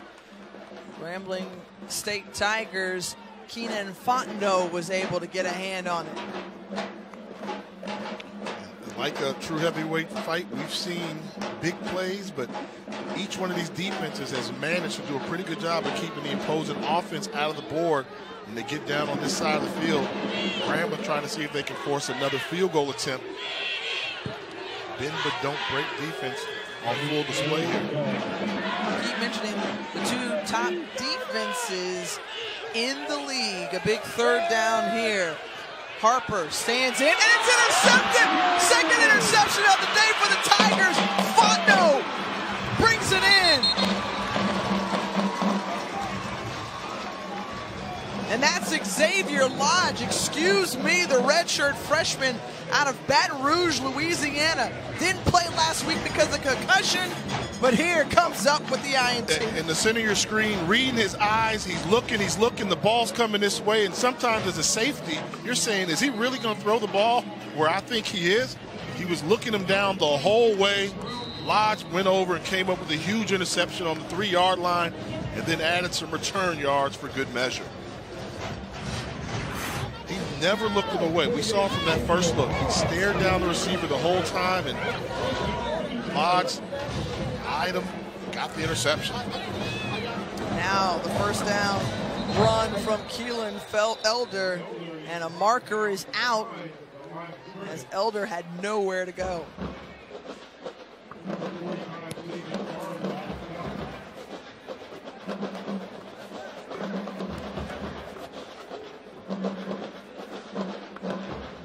Holding, 78 offense, 10 yards from the previous spot, first down.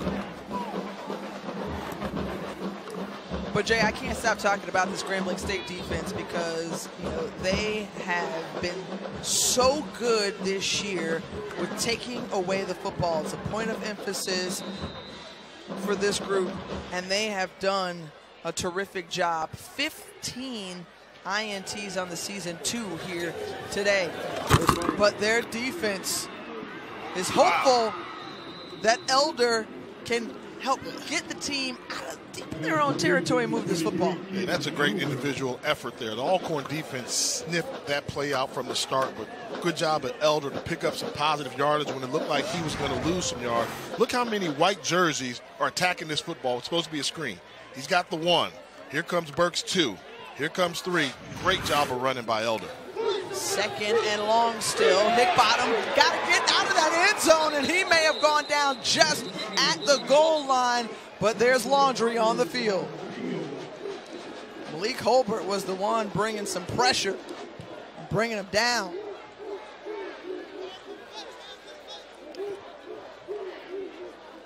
Oh, what a bailout. Hands to the face on the defense, which would be a first down. And I would tell you, Grambling desperately needed this because if they had to pump the ball that quickly as well as their defense has played, that takes a lot out of your football team. And they got a fortunate call there when they really needed one. And so instead of being down on their own goal line, they're out to the 28-yard line.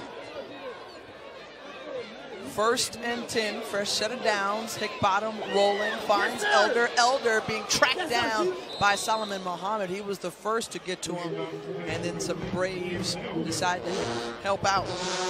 Pick up of 8. And the timing was there. That was good rhythm in the passing game. Play action pass, bootleg, get it to your receiver, the running back out of the backfield in stride, allow him to pick up some good yardage on first down.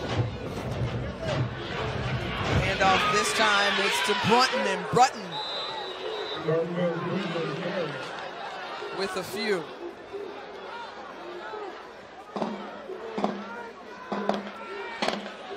Direction, lost 2 on that. Solomon Muhammad, that linebacker extraordinaire from Birmingham, Alabama. I mean, we've seen him, he's just been throwing wood all over the football field. He's got a lot of thump, and he's the anchor for that defense. 3rd and 4. Higgbottom back to pass, has a man, finds Kobe Ross. First time Kobe Ross, we've called his name today, the redshirt junior out of Decatur, Georgia. Pickup of 16 and moving those chains. Nice throw from Higgbottom. Nice blocking up front by the offensive line. Nice executed play for Grambling. Quickly out, finds Elder, and Elder with nowhere to go. Burks was one of the guys that was there, and a flag is out. Probably a holding on one of the wide receivers. Maybe Lyndon Rash, number 10. Holding.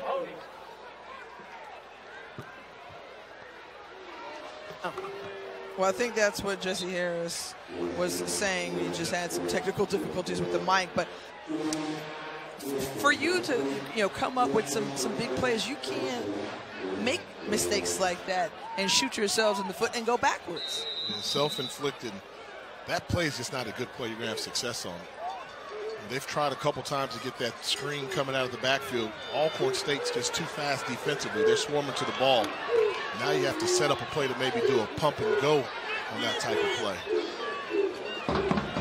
Darquez, Brutton, they try to go to the same play. Dalen Burks, a sure tackle there.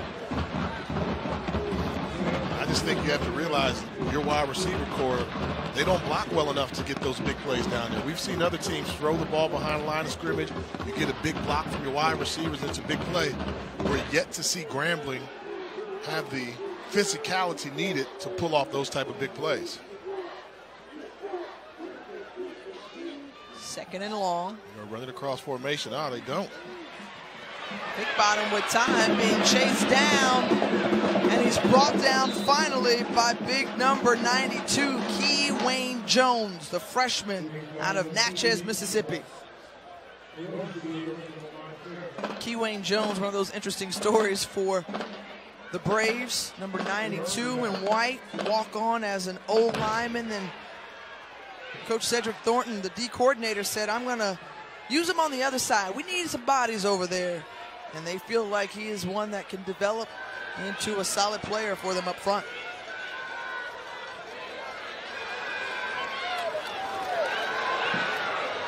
And a great 3rd down opportunity, but an interception there from Quinterio Cole. Cole for the Braves. Higgbottom had his man, too high for him, tipped, and Cole was able to collect it. And this should have been a big play for Grambling State. Alcorn brought the pressure. When you get blitz, it's man-to-man coverage. They had a crossing route call coming across the formation. High, hard throw, receiver not able to hold on to it, and Quinterio Cole hits him for the INT. I mean, when they blitz, as a quarterback, you want to have them blitz and know I have it protected when it's man-to-man coverage. After the play, with personal foul, 19, Grambling, number 19, has disqualified. Wow. Whoa. 50 yards from the end of the run. First down. That is Higgbottom. The quarterback has been ejected from this game. I saw him get into an altercation with the lineman afterwards. Maybe he was just frustrated with the interception. But there with a better throw, that's an opportunity for a big play in the 1st down. But on the right side of your screen coming in, you see that there, just not able to hold on to it going to Rash. Cole was right there. You can't lose your cool as a quarterback. When you have an interception, of course the defense is going to talk a lot of trash to you and say some things. You just have to turn around, go to your bench and say you'll get them the next time. 3-point ball game and you get thrown out, really doing a disservice to your team over a selfish play, which is a personal foul. So a huge loss for Grambling State, but a wonderful opportunity if you're a Braves fan. Raydarius Anderson collects the catch, brought down by Joseph McWilliams, and we will be interested to see how that plays out for the remainder of the ball game. But if you're Alcorn State, you're like, I smell blood. Let's take this opportunity and let's put up some more points. The RPO from Felix Harper, and Harper able to get to the first down and more. I've been talking about Grambling not having a sense of urgency blocking with their wide receivers. I want you to watch number 81, Rodarius Anderson, on this simple play as you see Hickbottom go into the locker room.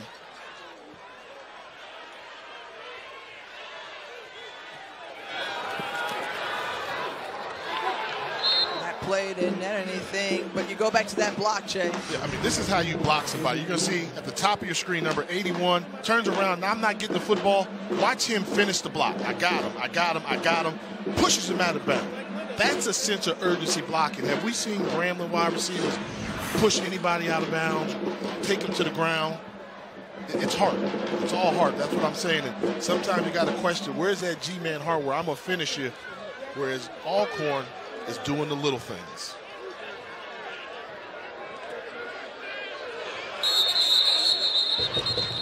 Whistle dead before the play got started.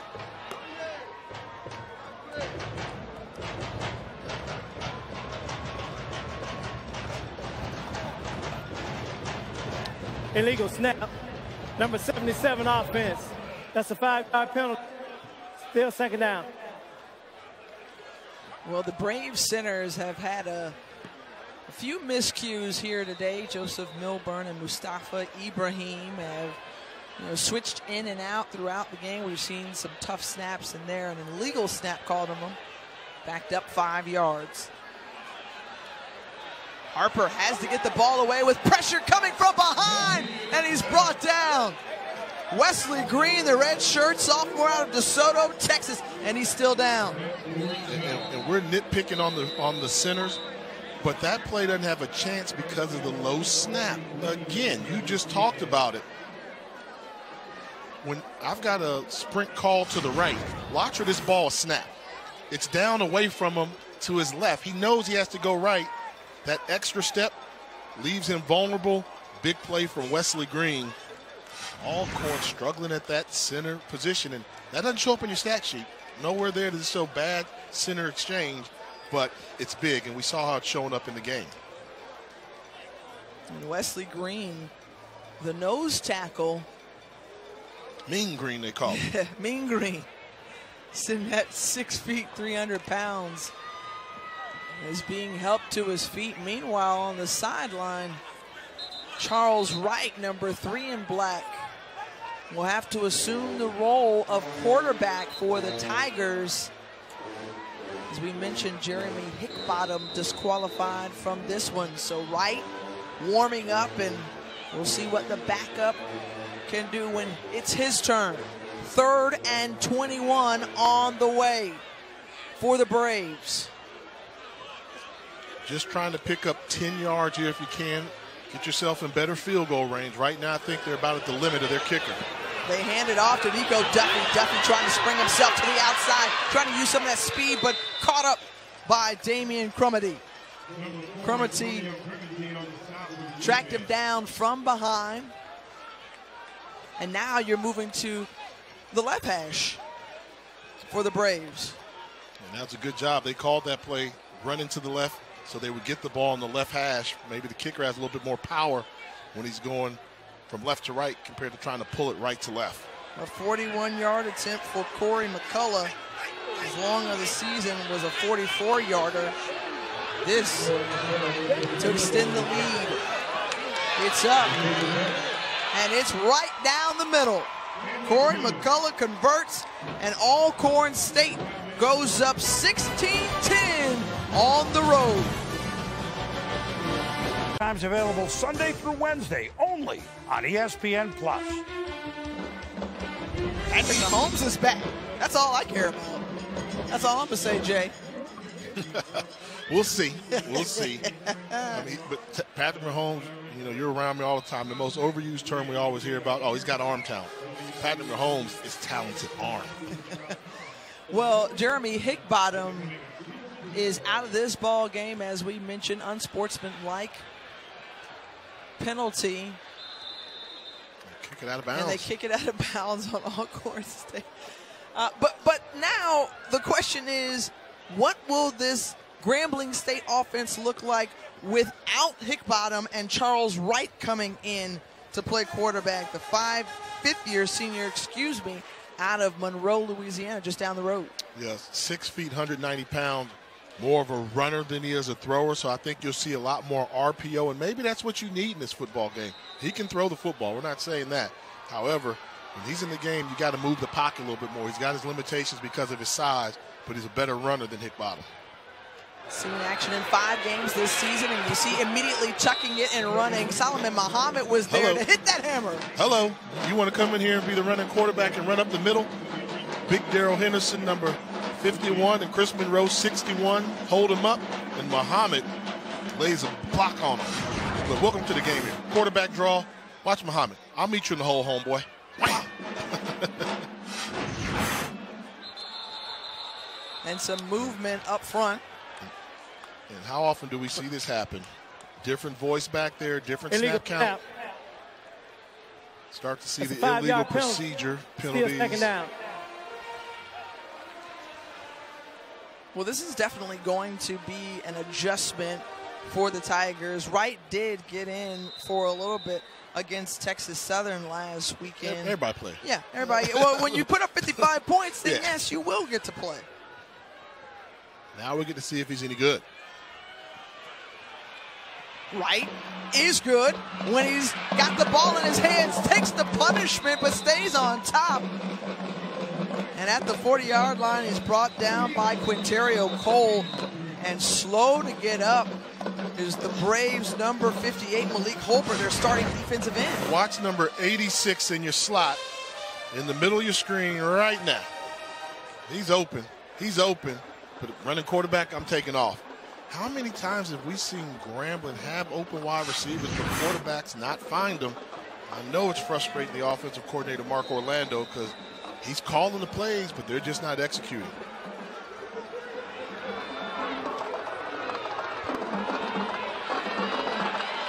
Right with time and just misses his man, Donald Johnson. Open. Crossing route was open. That effort just wasn't there. I don't know why Charles Wright didn't step into that throw to see Johnson coming across the formation, which would have been a first down easily. Grambling's in trouble right now. Well, I'll tell you this. You know, they started out the year playing some tough FBS opponents, and they battled through a lot of injuries. So they've had to overcome some tough things. And this is one of those in-game adjustments where they have to see what they're made of right here. This is an important SWAC game and really nowhere to go for Charles Pringle. He tried to outshake some black jerseys, but they brought him down just inside the 15. What a punt. Normally you punt it that far, you outkick your coverage, but that ball was booted. And the flag is down near the 45 of Grambling State. 2 forced turnovers today for Grambling's defense, but they haven't been able to produce points off of it.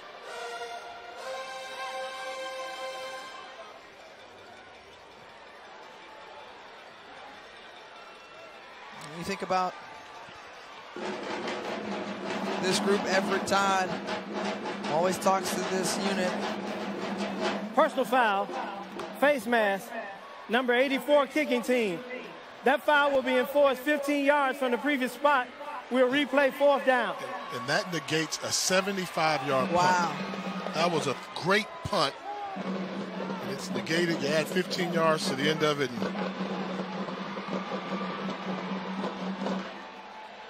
of course, a guy kicks a 75, you're going to make him kick it again.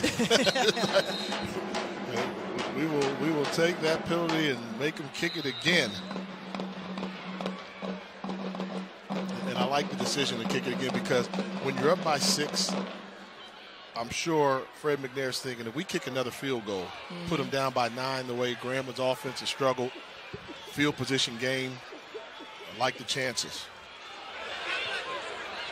The graduate out of Gonzales, California, Miguel Mendez, was ready to punt it away, but whistles first. Timeout. And a timeout taken by Grambling State.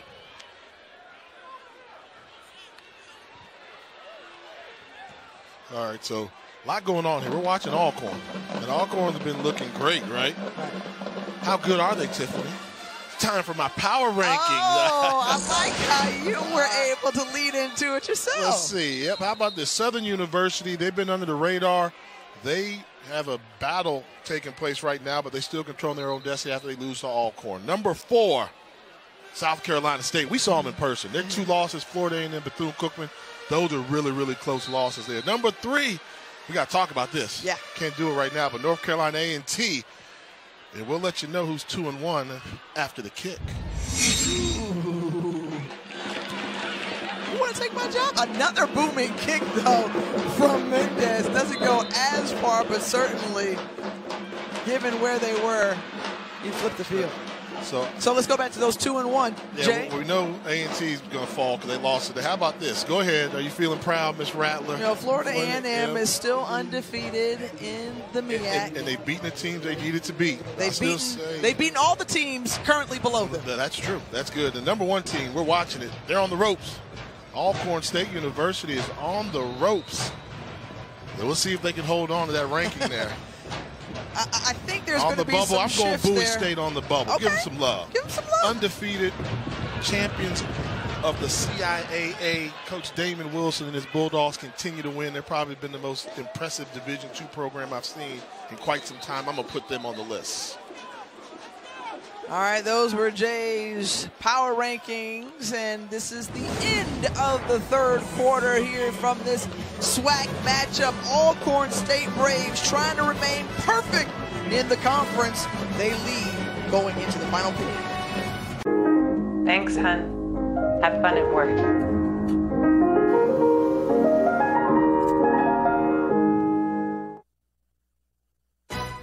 ESPN College Football is presented by McDonald's.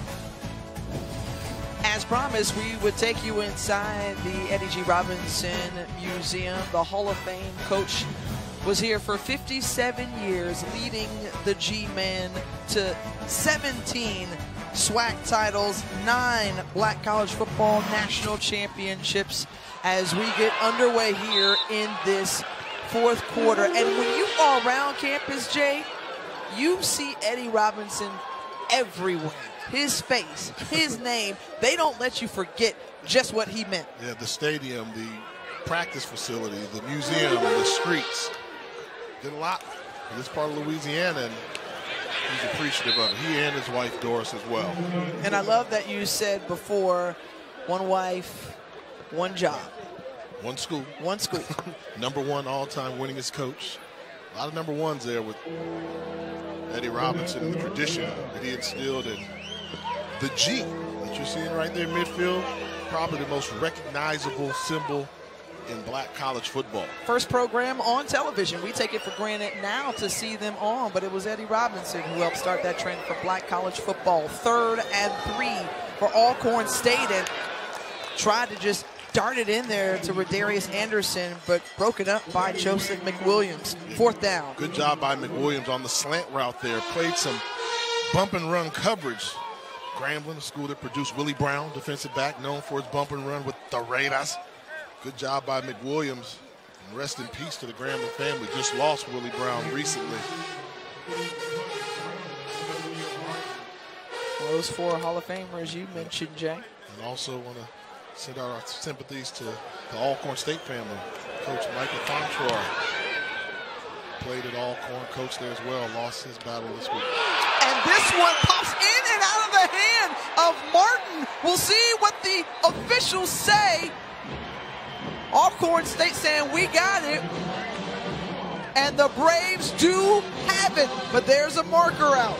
I think the marker is going to be for pulling somebody off the pile, which is being regulated heavily by the NCAA this year. But and there's another penalty. What is going on?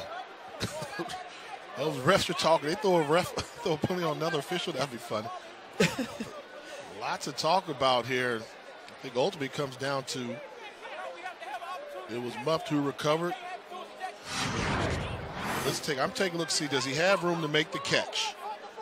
Yes. And then recovered quickly by Keontez Everett, the 5th-year senior, wrapping it up. Then you start to see the penalty flags fly. So you have the feeling that Alcorn's going to get this football. It's a matter of will they get a little bit closer to the end zone or further away.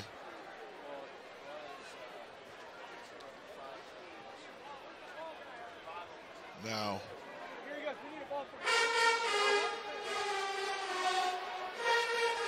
kick catch interference. Wow. Kicking team, number 91.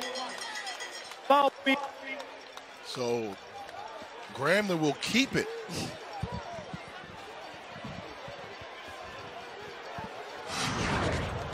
I want to take another look at this. Okay. Let's see. You're supposed to give him a little halo. Warning. 91 Alcorn comes in late.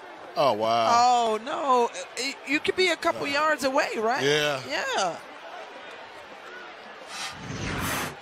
Oh, that is a tough one. I don't think I saw what the officials saw. I'll say that. Let's keep the game interesting. We don't want to end like that. You know, I'm the football player in me. We don't end games on special teams, play muff punts. So Grambling, take advantage of it. You're still in the football game because of that tough break call. Let's see if they can find some energy with their quarterback in the game now. The handoff. And Justin Richard seeing his first action of the game, and the sophomore with a good run on first down. And you've got to think that even though they haven't executed maybe all the way they would have liked, Broderick Favre says if we execute and hold on to the football, we can win this game. And if they keep it on the ground and maybe get something going there, you can sustain a drive. Yeah, because coming in, we thought that Alcorn had more firepower than Grambling. Why did Grambling have a chance where their defense could be a championship defense? They've slowed down Alcorn. Grambling had to win an ugly game, and this game has gotten ugly. The defenses have been hitting. Offenses have struggled. So if it's an ugly game, all you need is one big play, one fantastic individual effort, and your team can gain the lead. And some movement up front as flags fly out.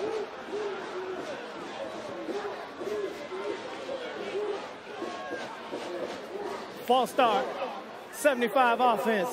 That's the 5-yard replay, second down. Take a look here at the right guard position there. The false start, got him moving. That's big William Waddell, 6'2", 300-pounder from Tallahassee Leon High School. I know about Tallahassee Leon. Yeah. Terry Mickens went to Tallahassee Leon. That's right. And where did he go to college? He went to that Florida Agriculture Mechanical. Oh, okay. Another shout out there. Wright just going backward, not the right way. He's got to let it go instead. Holds on to it. A collision, and he's brought down. There was Solomon Muhammad once more laying the wood. And Charles Wright saying, hello. And this is the difference in the backup and the starter. This is the screen pass designed all the way by the screen. They don't fool anybody. Once you see that, get rid of it. Trying to move. He was fortunate that wasn't a 15-yard loss, but watch Muhammad. He likes hitting people. He likes to come off and be the finisher. Yeah, especially hitting the quarterback. Every linebacker likes that. But credit Theron Bonds for bringing the immediate or initial pressure, rather. And up the middle, and Bonds got to him again, but Wright was able to get the ball away and finds Lyndon Rash. And let's see, what do you do now? I'm wondering, what do you do if you don't go for it here? You picked up 14 yards there. It's 4th and 3. You cross midfield. You're on the ropes, unconventional. I think you go for it in this situation here. Instead, Broderick Favre sends out his punting unit. So you still have a little over 11 minutes to go, and you can perhaps rely on your defense a little bit more. Again, they're really good in taking the football away, maybe, trying to turn them over. It's been a championship-style defense. It has been good enough, but I don't know if your offense is going to get another shot. To pick up a couple first downs. Grambling. They're going to talk about it. Yeah, talk it over. And so when you have a fresh quarterback like Charles Wright, who came in this third quarter, what do you call up? What do you draw up from him? Well, it all starts with the pocket protection, so you want to make sure that they pick up any blitzes that would happen. With all that being said, it looks like Bob is going to stick to it. He's going to continue to keep the punt team on the field. So then why spend a time out there? The personnel, probably they didn't have the right people on the field, wanted to make sure it didn't get blocked. What you can't afford is to have a blocked punt. Alcorn's come close on a couple of occasions. Grambling only has one timeout remaining. Mendez trying to pin him deep, getting the fortunate bounce. Can they get to it in time? And they do. Great job. So Mendez, we've seen some really impressive punts. This time he pins the Alcorn State offense on their own 2. Get the most from your amazing new iPhone 11 Pro on AT&T, America's fastest network for iPhones. More for your thing. That's our thing. 10:55 remaining in this ball game. Jay Walker, Tiffany Green with you from Grambling State as the Tigers trailing by 6. Fourth quarter scoring, you see the last 4 games. Grambling's defense has been quite stingy. Opponents have only put up 14 against them, and they have the Braves pinned deep. Can Anthony Mullins, big number 8 up front, help bring some pressure and perhaps keep the Braves off the board? Nico Duffy finds some daylight. Nico Duffy with a big run, and that's one way to give yourself some breathing room. Huge play. That just negated the decision to punt the football. It was great special teams, pin him on the 2-yard line, but Duffy, the speed strat of Tampa, finds a crease. Big run for Alcorn State. 23-yard pickup for the running back. They go at it again, keeping it on the ground, and with Duffy, this time he's wrapped up by DeAndre McCarthy. McCarthy, who was held out the first 4 weeks with an injury, has been an impact player from his linebacker position today and all season long for the Tigers. Imagine that. He's been back-to-back SWAC Defensive Player of the Week. They feel like had he been able to play those first 4 games, they wouldn't have gotten off to an 0-4 start. He's proven them right on the field. Harper putting it in the air to Chris Blair, and Blair bobbled it and couldn't control it. Devonair Martin on the coverage. They are playing old school SWAC football. Man-to-man coverage, blitzing the quarterback, make a play. Every offense has tried everything they could in this football game just to get it going, but it's just not that type of party. And if the Braves aren't careful, they'll hand the ball right back over to Grambling State. Now 3rd and 12 for the visitors.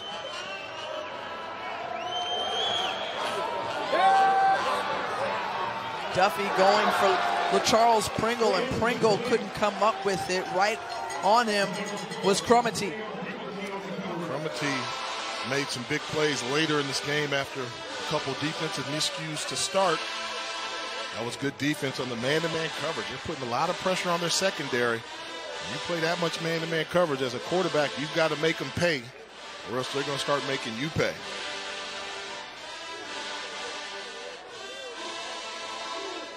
So Alcorn State will punt it away after they've scored 13 straight points since Grambling had that 10-3 lead.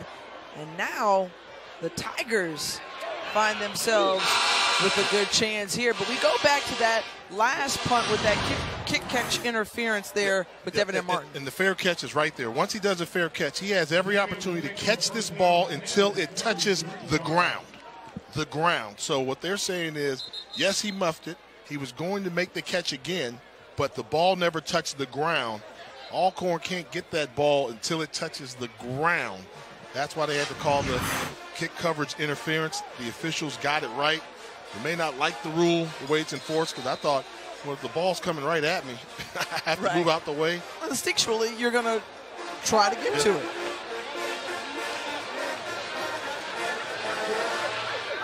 Right, darts it to Richardson. Solid throw on first down, pickup of about 9. Now, what you like to do, if you pick up that much yards on first down, you're wasted down. You go for a deep ball. I'm going for a one-on-one jump ball 50-50 situation. See if we can come up with a big play. Instead, they elect to hand it off, and Justin Richard was pushed in the wrong direction as Richard lost one on that one. Now 3rd and 2. Yeah, that was just a waste play right there. Grambling State realizing Alcorn's tough to run against. Didn't want to waste it down, so let's see if it paid off and they can convert here on 3rd down.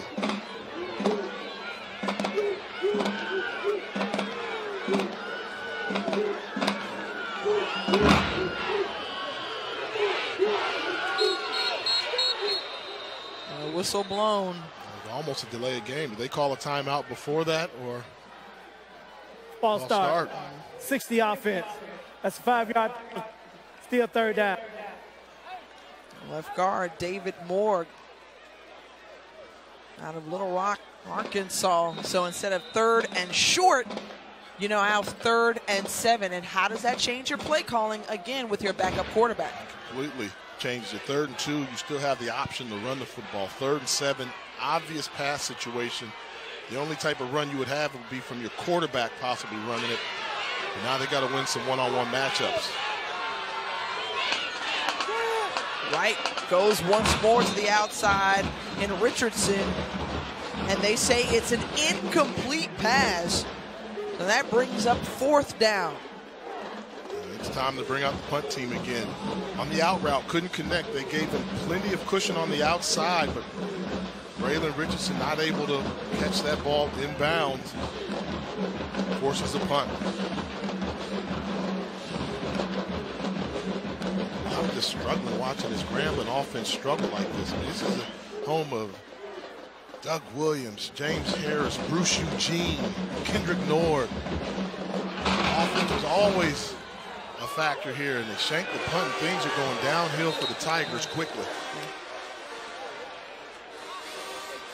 Well, special teams didn't necessarily work out so much in that punt. Alcorn State has the ball when we come back. Thanks, hon. Have fun at work.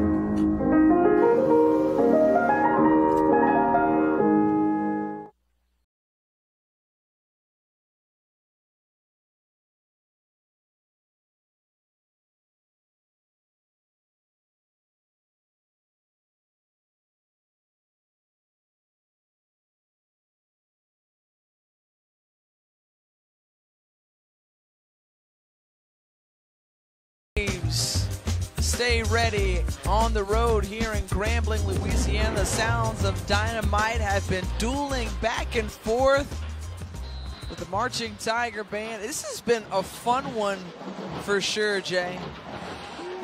And still, a whole lot of football left to be played as the great defensive effort there by Jeremy Carter. And maybe that's what Grambling's going to have to do if they want to win this football game. Maybe the defense, which has had the ability to put points on the board for the offense, can come up with a big play. You'll see Jeremy Carter not fooled by the little waggle pass coming out, gets a hand on the football and bats it away.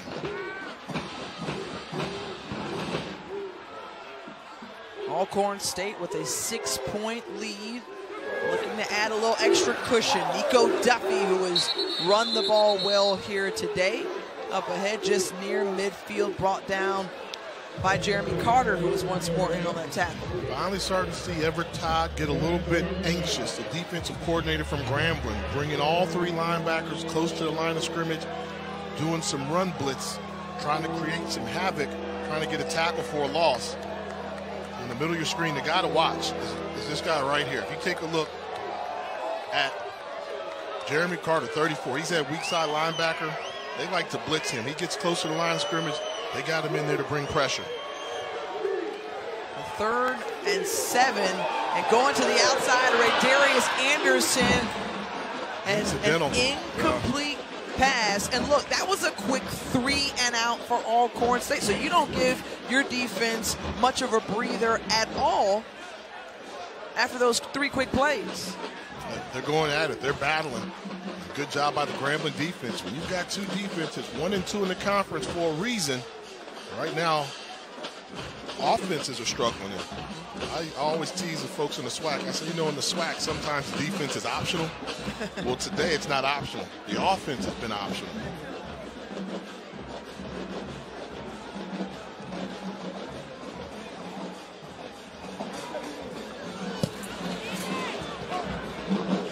On the punt. Mark catches this one, so only 41 seconds ticked off the clock for that Alcorn State drive, or excuse me, possession. But what's it going to be for Grambling State? I mean, I think that's the question that we keep answering. We knew this would be a defensive battle between the two, as you mentioned, Jay, but how do you kickstart this offense? Grambling hasn't scored any points since the 7-minute mark remaining in the second quarter. Yeah, the defenses have been that good, but these are two offenses that each average over 30 points a game. I don't think anybody saw this coming. Grambling has to rely on their backup quarterback because Hickbottom, the starter, was ejected. They just have to see what stick, what type of play they can make.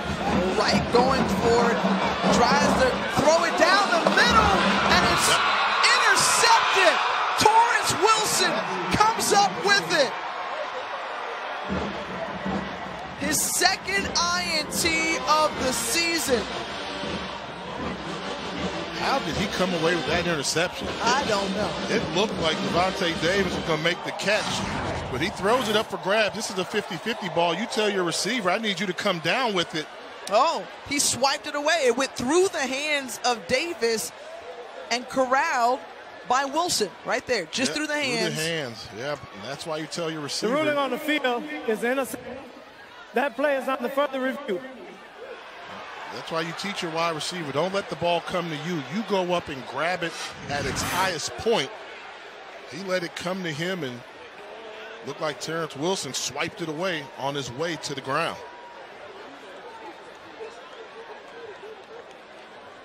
Well, the senior out of Lakeland, Florida could have come up with a big one for this Braves defense.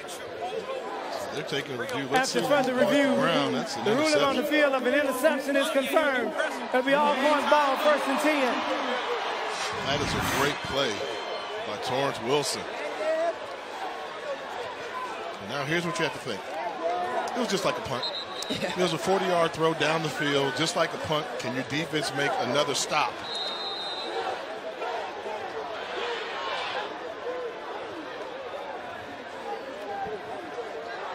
I'd be shocked if Alcorn didn't try to force the run here a little bit. Nico Duffy has been the workhorse today. We mentioned Deshaun Waller, who was the SWAC newcomer of the year last year.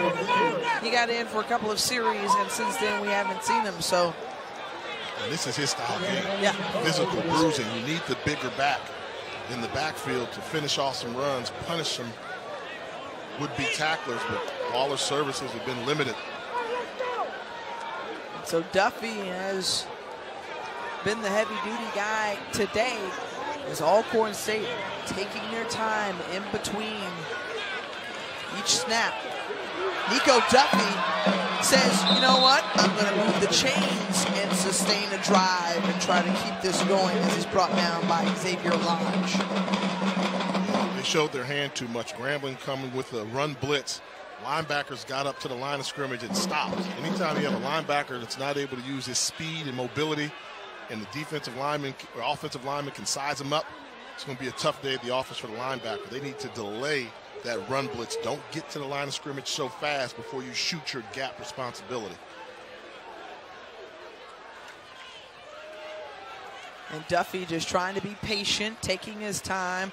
And look, Jay, I think the question is, you know, who would be the team to slow up or trip up Alcorn State? And to this point, so far in the SWAC, Prairie View A&M, Mississippi Valley State, Alabama State, along with Southern, have all come up short.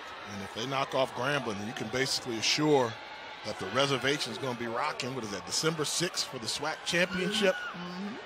They get a victory here, and Jackson State took a loss today as well. FYI, all you folks watching from the state of Mississippi, Jackson State lost to Alabama A&M. Yeah. The Braves are a virtual shoe-in. Flag flies out, and as we take a look at just some of the games around the MEAC and SWAC, This one here is big.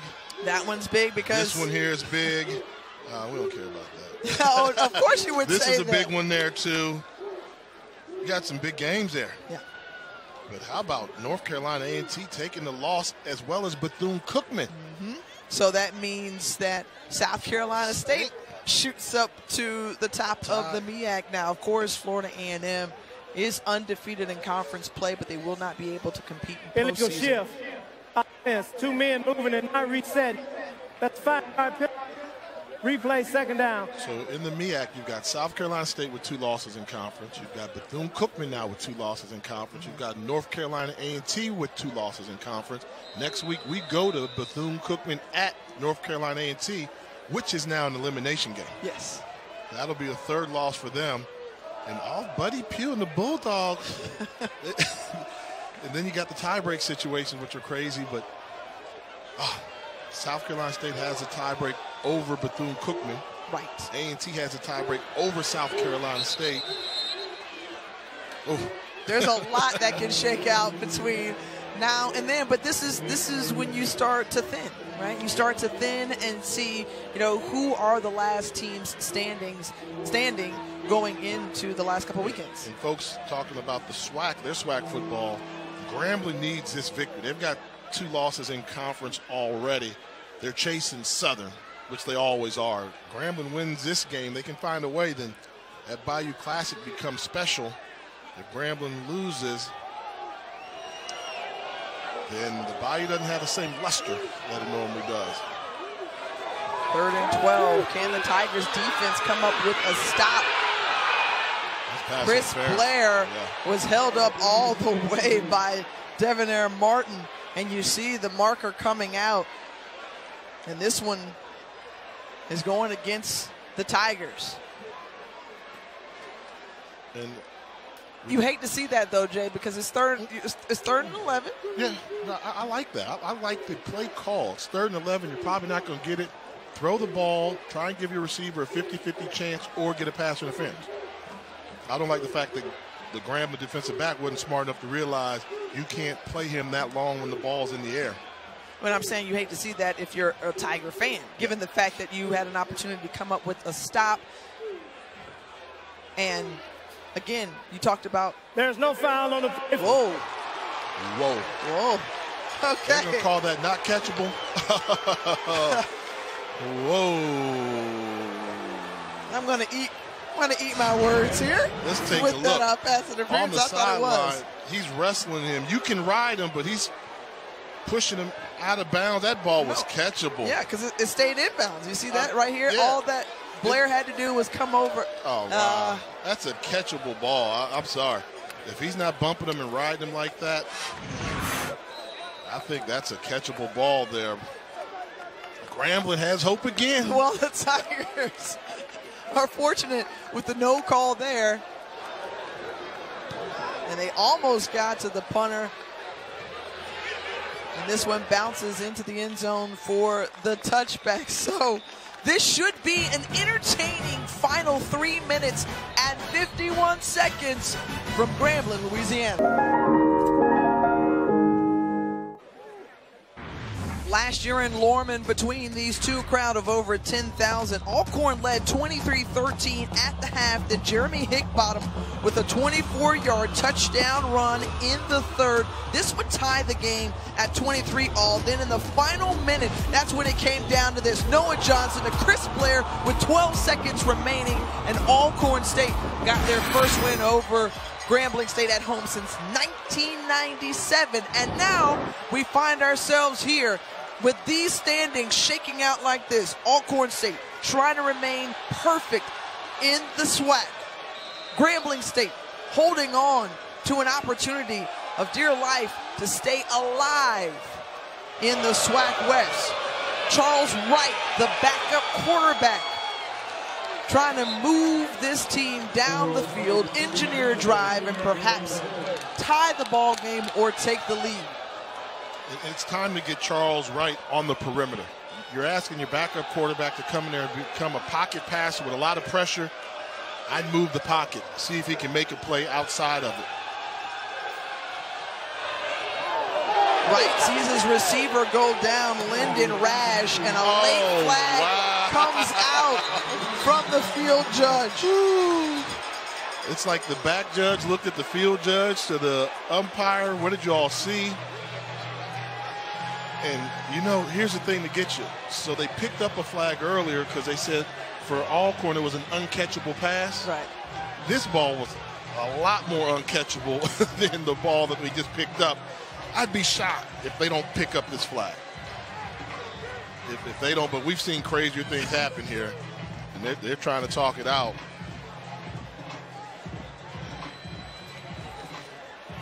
Let's see what they say. There's no foul on the play. Yeah. You can't do one and then do the other one. Broderick Fobbs not happy. I mean, there's some contact there, but the ball was up in the air. I mean, look where that ball was, 10, 15 yards up. But my thing is, if they would have kept both of them out and said, okay, but if you get rid of one, I think the right thing is you have to pick up the other one as well.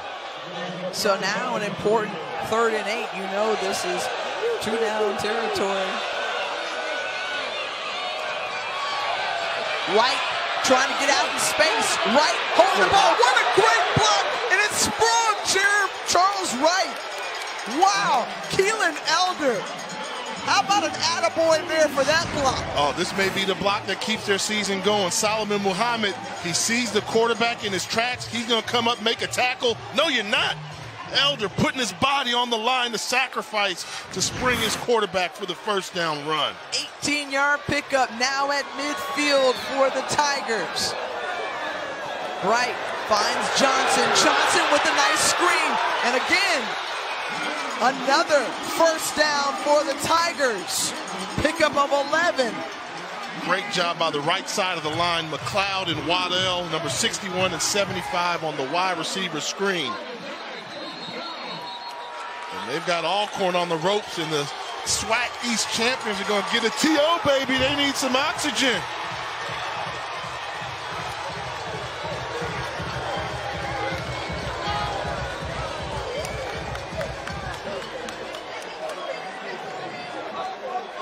This place is ramping up. The drive started with the Braves chop. And then after a couple of first downs, now the Tigers like, wait a minute, we're going to take over the sounds in here. What they say, hold that Tigers, what they like to play down here in Grambling land. These folks here are showing the pride of what it means to be part of the Gram fam.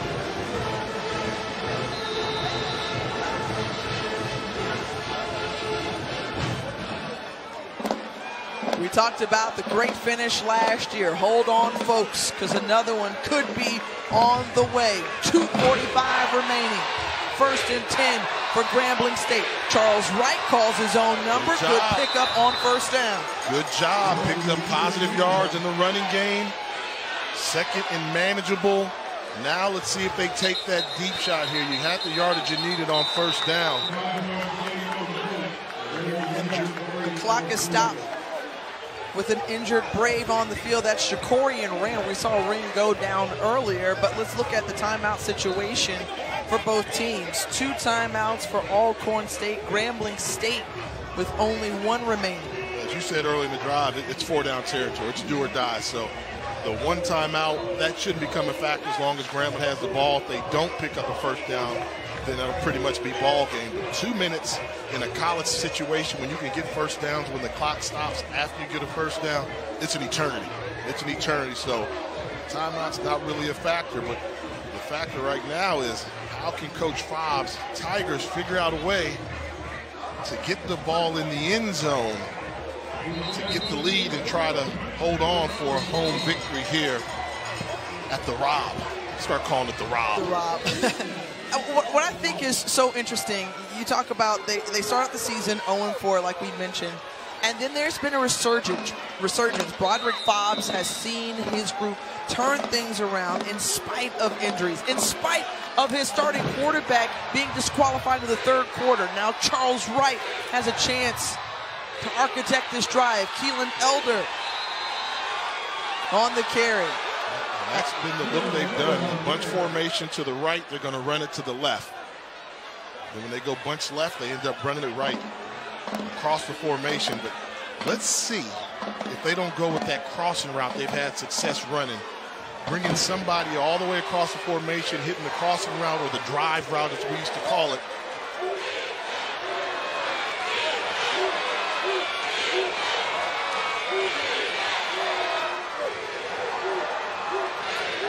Got to pick up 3.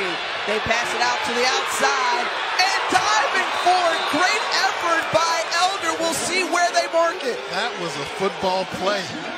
That was great defense. They blew up the would-be blockers, but a fantastic effort by Elder. Leans forward to give him the first down. He extended. Take a look. Watch the defensive backs from Alcorn. Blow him up. That's what you do. Blow him up, recognize. I think he got just enough to get the first down. Way to stretch that ball out. Going for it. He's got a man in the end zone. Touchdown, Grambling State.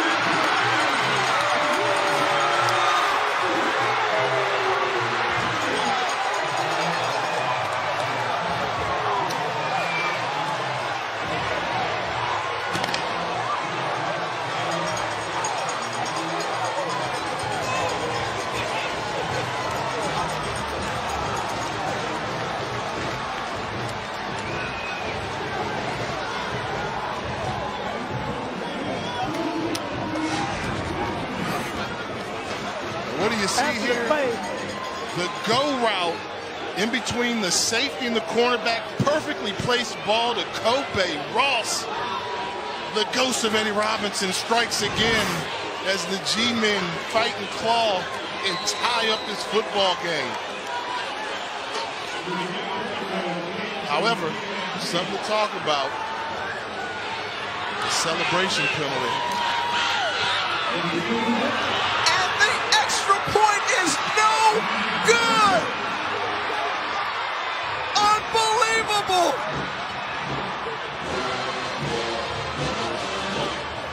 And now the Alcorn sideline has got it jumping. How do you miss the extra point? This is the touchdown. The perfectly thrown ball in the crease to Ross. Ties the football game up. Grambling going up by 1. The snap and hold looked to be good. Mendez, who has done a great job on his kicking duties all day long, and the most important extra point, and can't boot it through. Opportunity to give your team the lead with 1:07 goes by the wayside now. I want to see. The officials said there was an unsportsmanlike conduct penalty, like there was a celebration type. So after Kobe Ross caught it in the back of the end zone, all of his teammates came over to pile on him. And so now that moves them back 15 yards. So now this is important. So that's how we got here. The key is now the game is tied. They have to kick off from the 20-yard line instead of the 35-yard line. Alcorn State, with any type of decent return, is going to get the ball back around midfield. All they need is a couple yards to get in field goal range. That could turn out to be a costly penalty on the celebration, taking off the helmet. I'm setting up a kickoff return here. You get 30-yard return here. What a kick. What a kick. I'm telling you. What a comeback from Mendez. On the return, Morrison is still on his feet. David Morrison with a great return near midfield, and that's where the Braves will get the ball with less than a minute to go. Well, I said 2 minutes to go with a timeout is plenty. Well, with a minute to go and 2 timeouts, that's an eternity. Great return by Morrison, realizing what was at stake. Alcorn's got the ball right around the midfield mark. They don't need much. Couple first downs, and they just want to set up a game-winning field goal attempt here if you can. This is good football on a Saturday evening. Felix Harper with time and incomplete on the outside, Chris Blair. That's the matchup they've had. Devonair Martin going against Chris Blair. Blair the senior, Martin the sophomore, trying to pick on him a little bit. Just off the mark with that throw.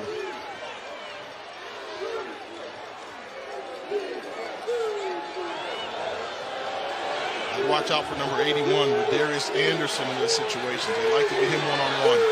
Harper goes to the outside, looks for Juan Anthony. Anthony steps out of bounds after the 8-yard completion.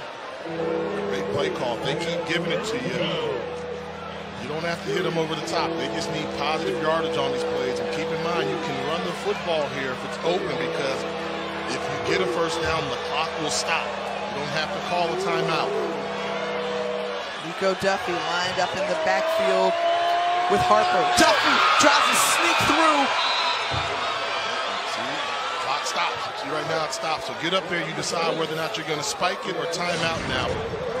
Good job of getting the ball to Duffy, realizing we need 2. He picks up more than that, and the Braves are on the prowl. Clock starts again. Harper looking, loses the football, it's on the ground. Call timeout. If you're Alcorn, call timeout. Harper, very fortunate to hold on to the football. DeAndre Hogues was right there as Harper was holding it like too gingerly right there. Wrong time to get jiggy with it, huh? Tries to step up. Hogues, great job with a strip sack, but Felix Harper, quick enough to pounce right back on and continue to give possession of the football to Alcorn State. So in this situation, 2nd and 13, 29 seconds to go. You only have 1 timeout remaining.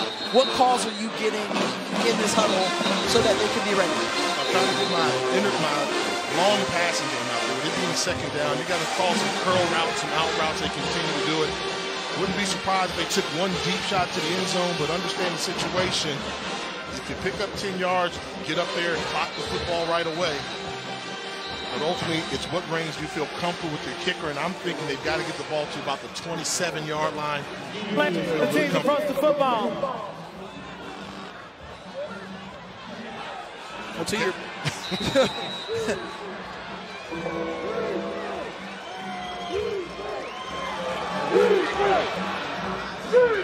Harper with the quick out on the sideline, catches made. They are playing smart right now. They're just picking. They're not getting overly aggressive. They're just, hey, if they give us the 6-yard pass pattern, we'll take it. If we get another one of those, maybe a first down, but we'll be in field goal range. Grambling, get your defensive backs up. They've got them too far away. They're giving them a 7-8 yard cushion, which Alcorn recognizes, and they're taking these easy throws. Look at this. Look at the defensive backs. That's too much cushion. They're taking it from them. Harper going outside again, and the pass complete to Nico Duffy. Duffy stops the clock just near the 30-yard line. So as it stands now, this would be a 47-yard field goal attempt for Corey McCullough. His long of the season is from 44 yards. He made one from 41 today too, Jay. Yep. So that's why I said they needed those 3 more yards to get to the 27, to get there in their comfort level. But with 19 seconds, why not give your kicker a chance to win it for you here on the road? Graham's got a timeout, so probably not going to use it. The kick is up, and it's no good! No good!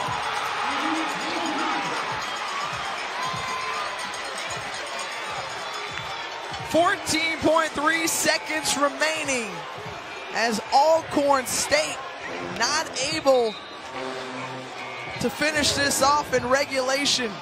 I'm telling you, Eddie Robinson's favorite son, Doug Williams, is in the building, the ghost of Eddie Rob. This ball's supposed to turn in. It stays straight. Grambling's football season is still alive. Now you better watch out because the court is ready. And don't you be conjuring up all that stuff. Because let me tell you, we're in Louisiana now. Okay? That's all I'm going to say. That's all you got to say. I mean, this game should have been over for Grambling a couple times over. They're still in it. They're still fighting. And they're showing you what it takes to be a champion. Fighting hard with the defending SWAC champion for the past years.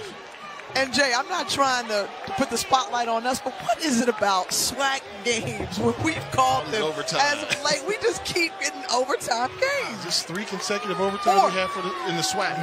Four consecutive SWAC. I know it was Mississippi Valley State Jackson. Prairie View A&M Jackson State. Forgot about that one. Magic City Classic, and now this one. Do it again.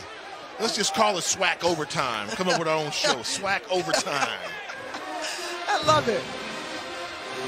I'll just give our viewers a quick reminder of the overtime rules. The coin toss will decide who will go on offense and defense first, and then which end of the field the other team selects.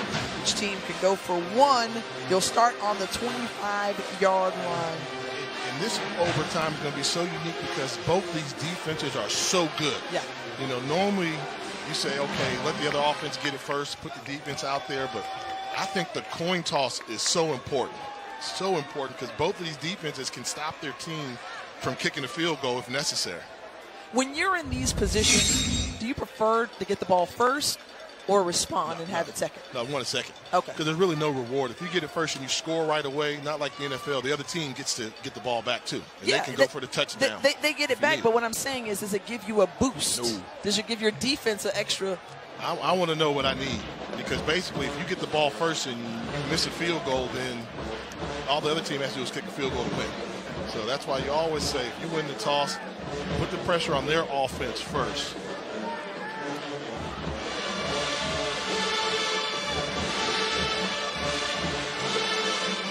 Alcorn State perfect in the SWAC East.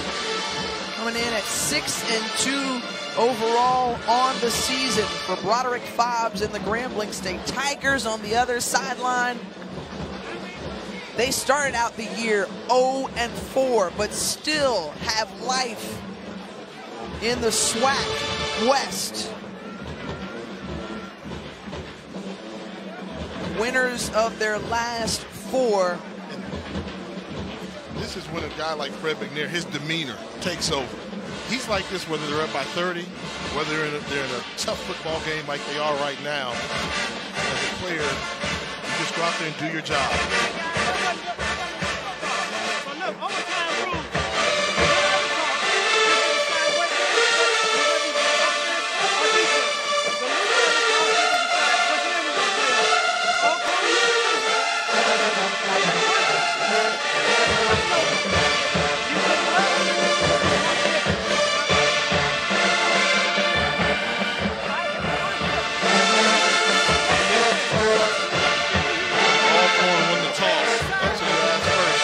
Going to elect to play defense, I'm sure.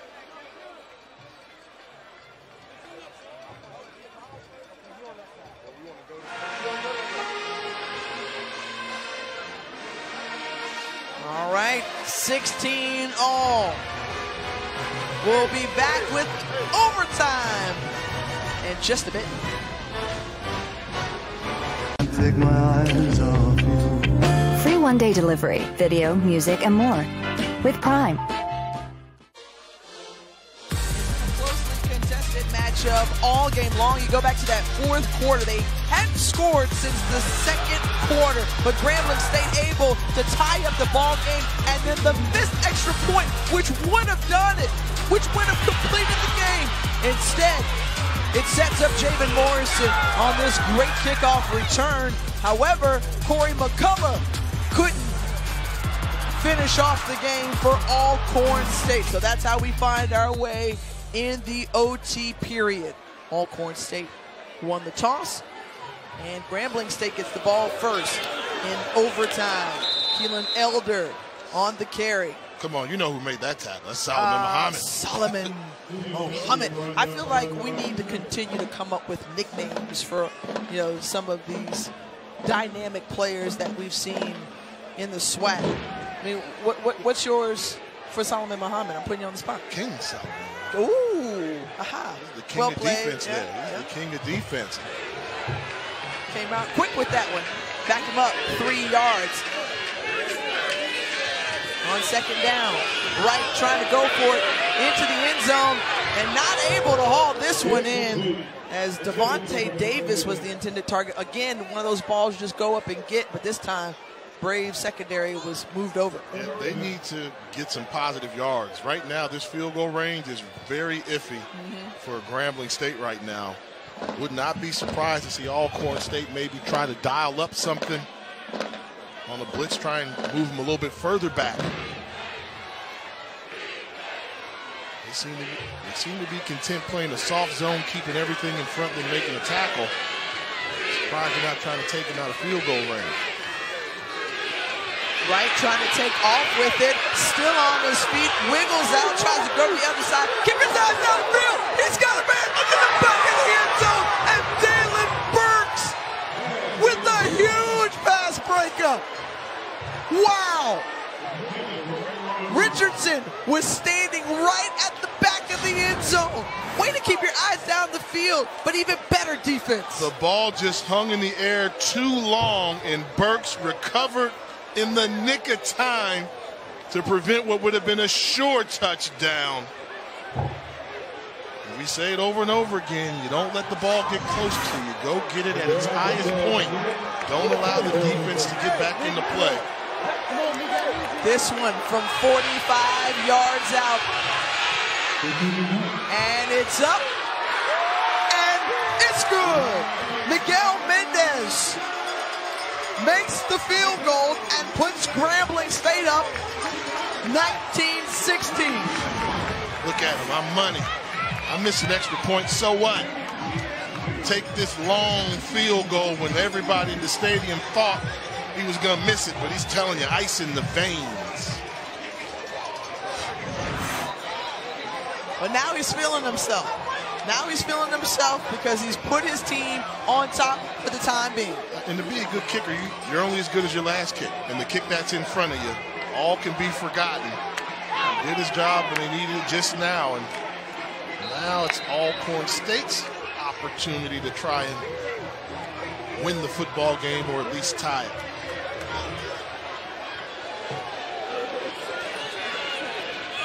Felix Harper, and it's broken up quickly and read well by Devoneer Martin.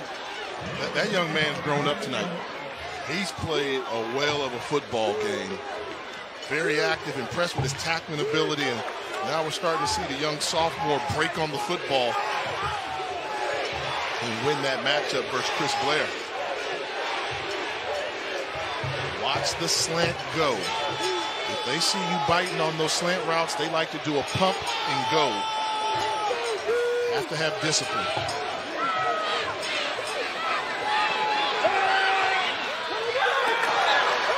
And just misthrown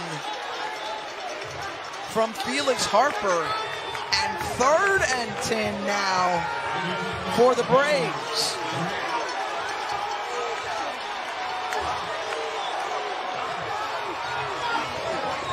Times we've seen Felix Harper in his career as a starter there at Alcorn. He looks a little dazed. I think he's not used to the look he's seeing from Grambling right now. Taking away his first read, and the secondary read hasn't been there. I look for him to go at the top of the screen, though. Take a couple positive yards with a quick pass. Converging in, but somehow he's able to stay on his feet, finds a man, and Nico Duffy was able to pick up the first down. Oh, my goodness. They had him. They had him bottled up. Oh, if they come up with the sack, you're out of field goal range. That's ball game if you get tackled right there. Instead, finds Duffy sneaking out of the backfield, and they pick up the first down. And now they're thinking touchdown instead of field goal. 13 yards after that scramble and toss out from Harper. They give it to Duffy. Duffy won't go down on first attempt. And he's brought down from behind by Wesley Green. Can the Grambling defense do it one more time? force Alcorn to settle for another field goal attempt instead of giving up a touchdown. Alcorn's been down here before many times in this game today. They have not produced in red zone offense. We're going to see if they can make a change. And they came in as one of the best in FCS in putting up points in the red zone. Harper finds his man and incomplete to Chris Blair. Another third down. They're trying everything. They're moving the pocket. They've tried double moves. They've tried sprints, quick outs, slants. This Grambling defense just won't go away. There's so much underneath help from the linebacking core with the athleticism showing up. Also, be careful of number 29, Joseph McWilliams, defensive back from Grambling in these situations. He's at the bottom of your screen, matched up against number 81. He likes to jump routes. Need your best play here. And it's whistled, and a flag is out.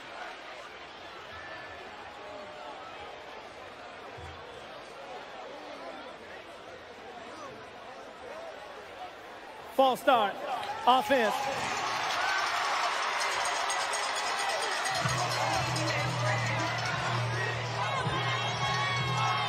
So a critical penalty here. Pushing them back 5.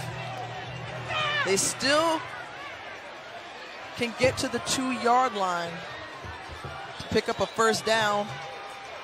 I don't know if necessary. You want to go for the end zone here. No, I don't think you go for the end zone here. No. The Grambling knows I think you go to ensure your field goal kicker, that you're going to have an attempt to do it, because you go for the end zone, interception, that's ball game. I think that was a big penalty they had there.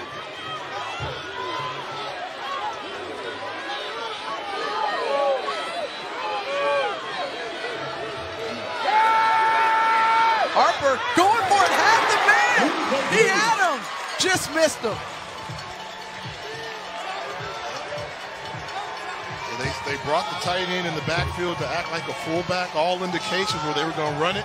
They tried to sneak a slant there, and the route was open. Grambling dodged one there. McCullough on to attempt what would be a 33-yarder. It's up. And it's no good. Grambling State pulls off the upset.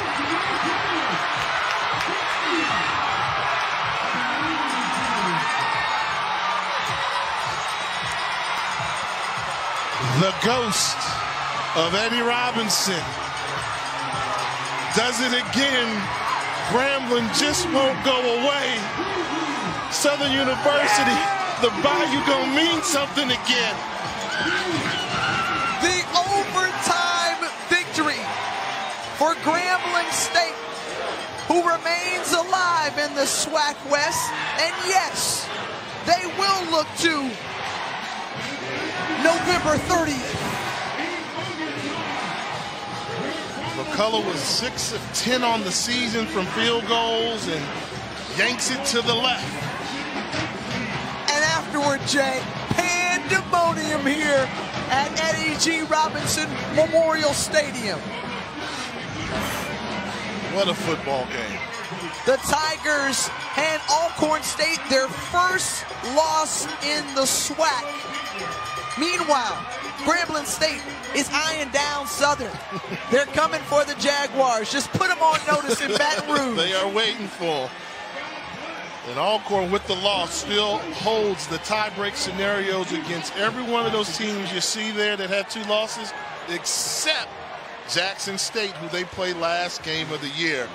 What a year it is for SWAC football. 5 straight wins for a Grambling State team who started off the season 0-4. Congrats to Broderick Fobbs and the Grambling State Tigers for the overtime victory and upset over the SWAC champion Alcorn State Braves. 19-16 your final score. For Jay Walker and our entire crew, I'm Tiffany Green saying it's been a pleasure. So long.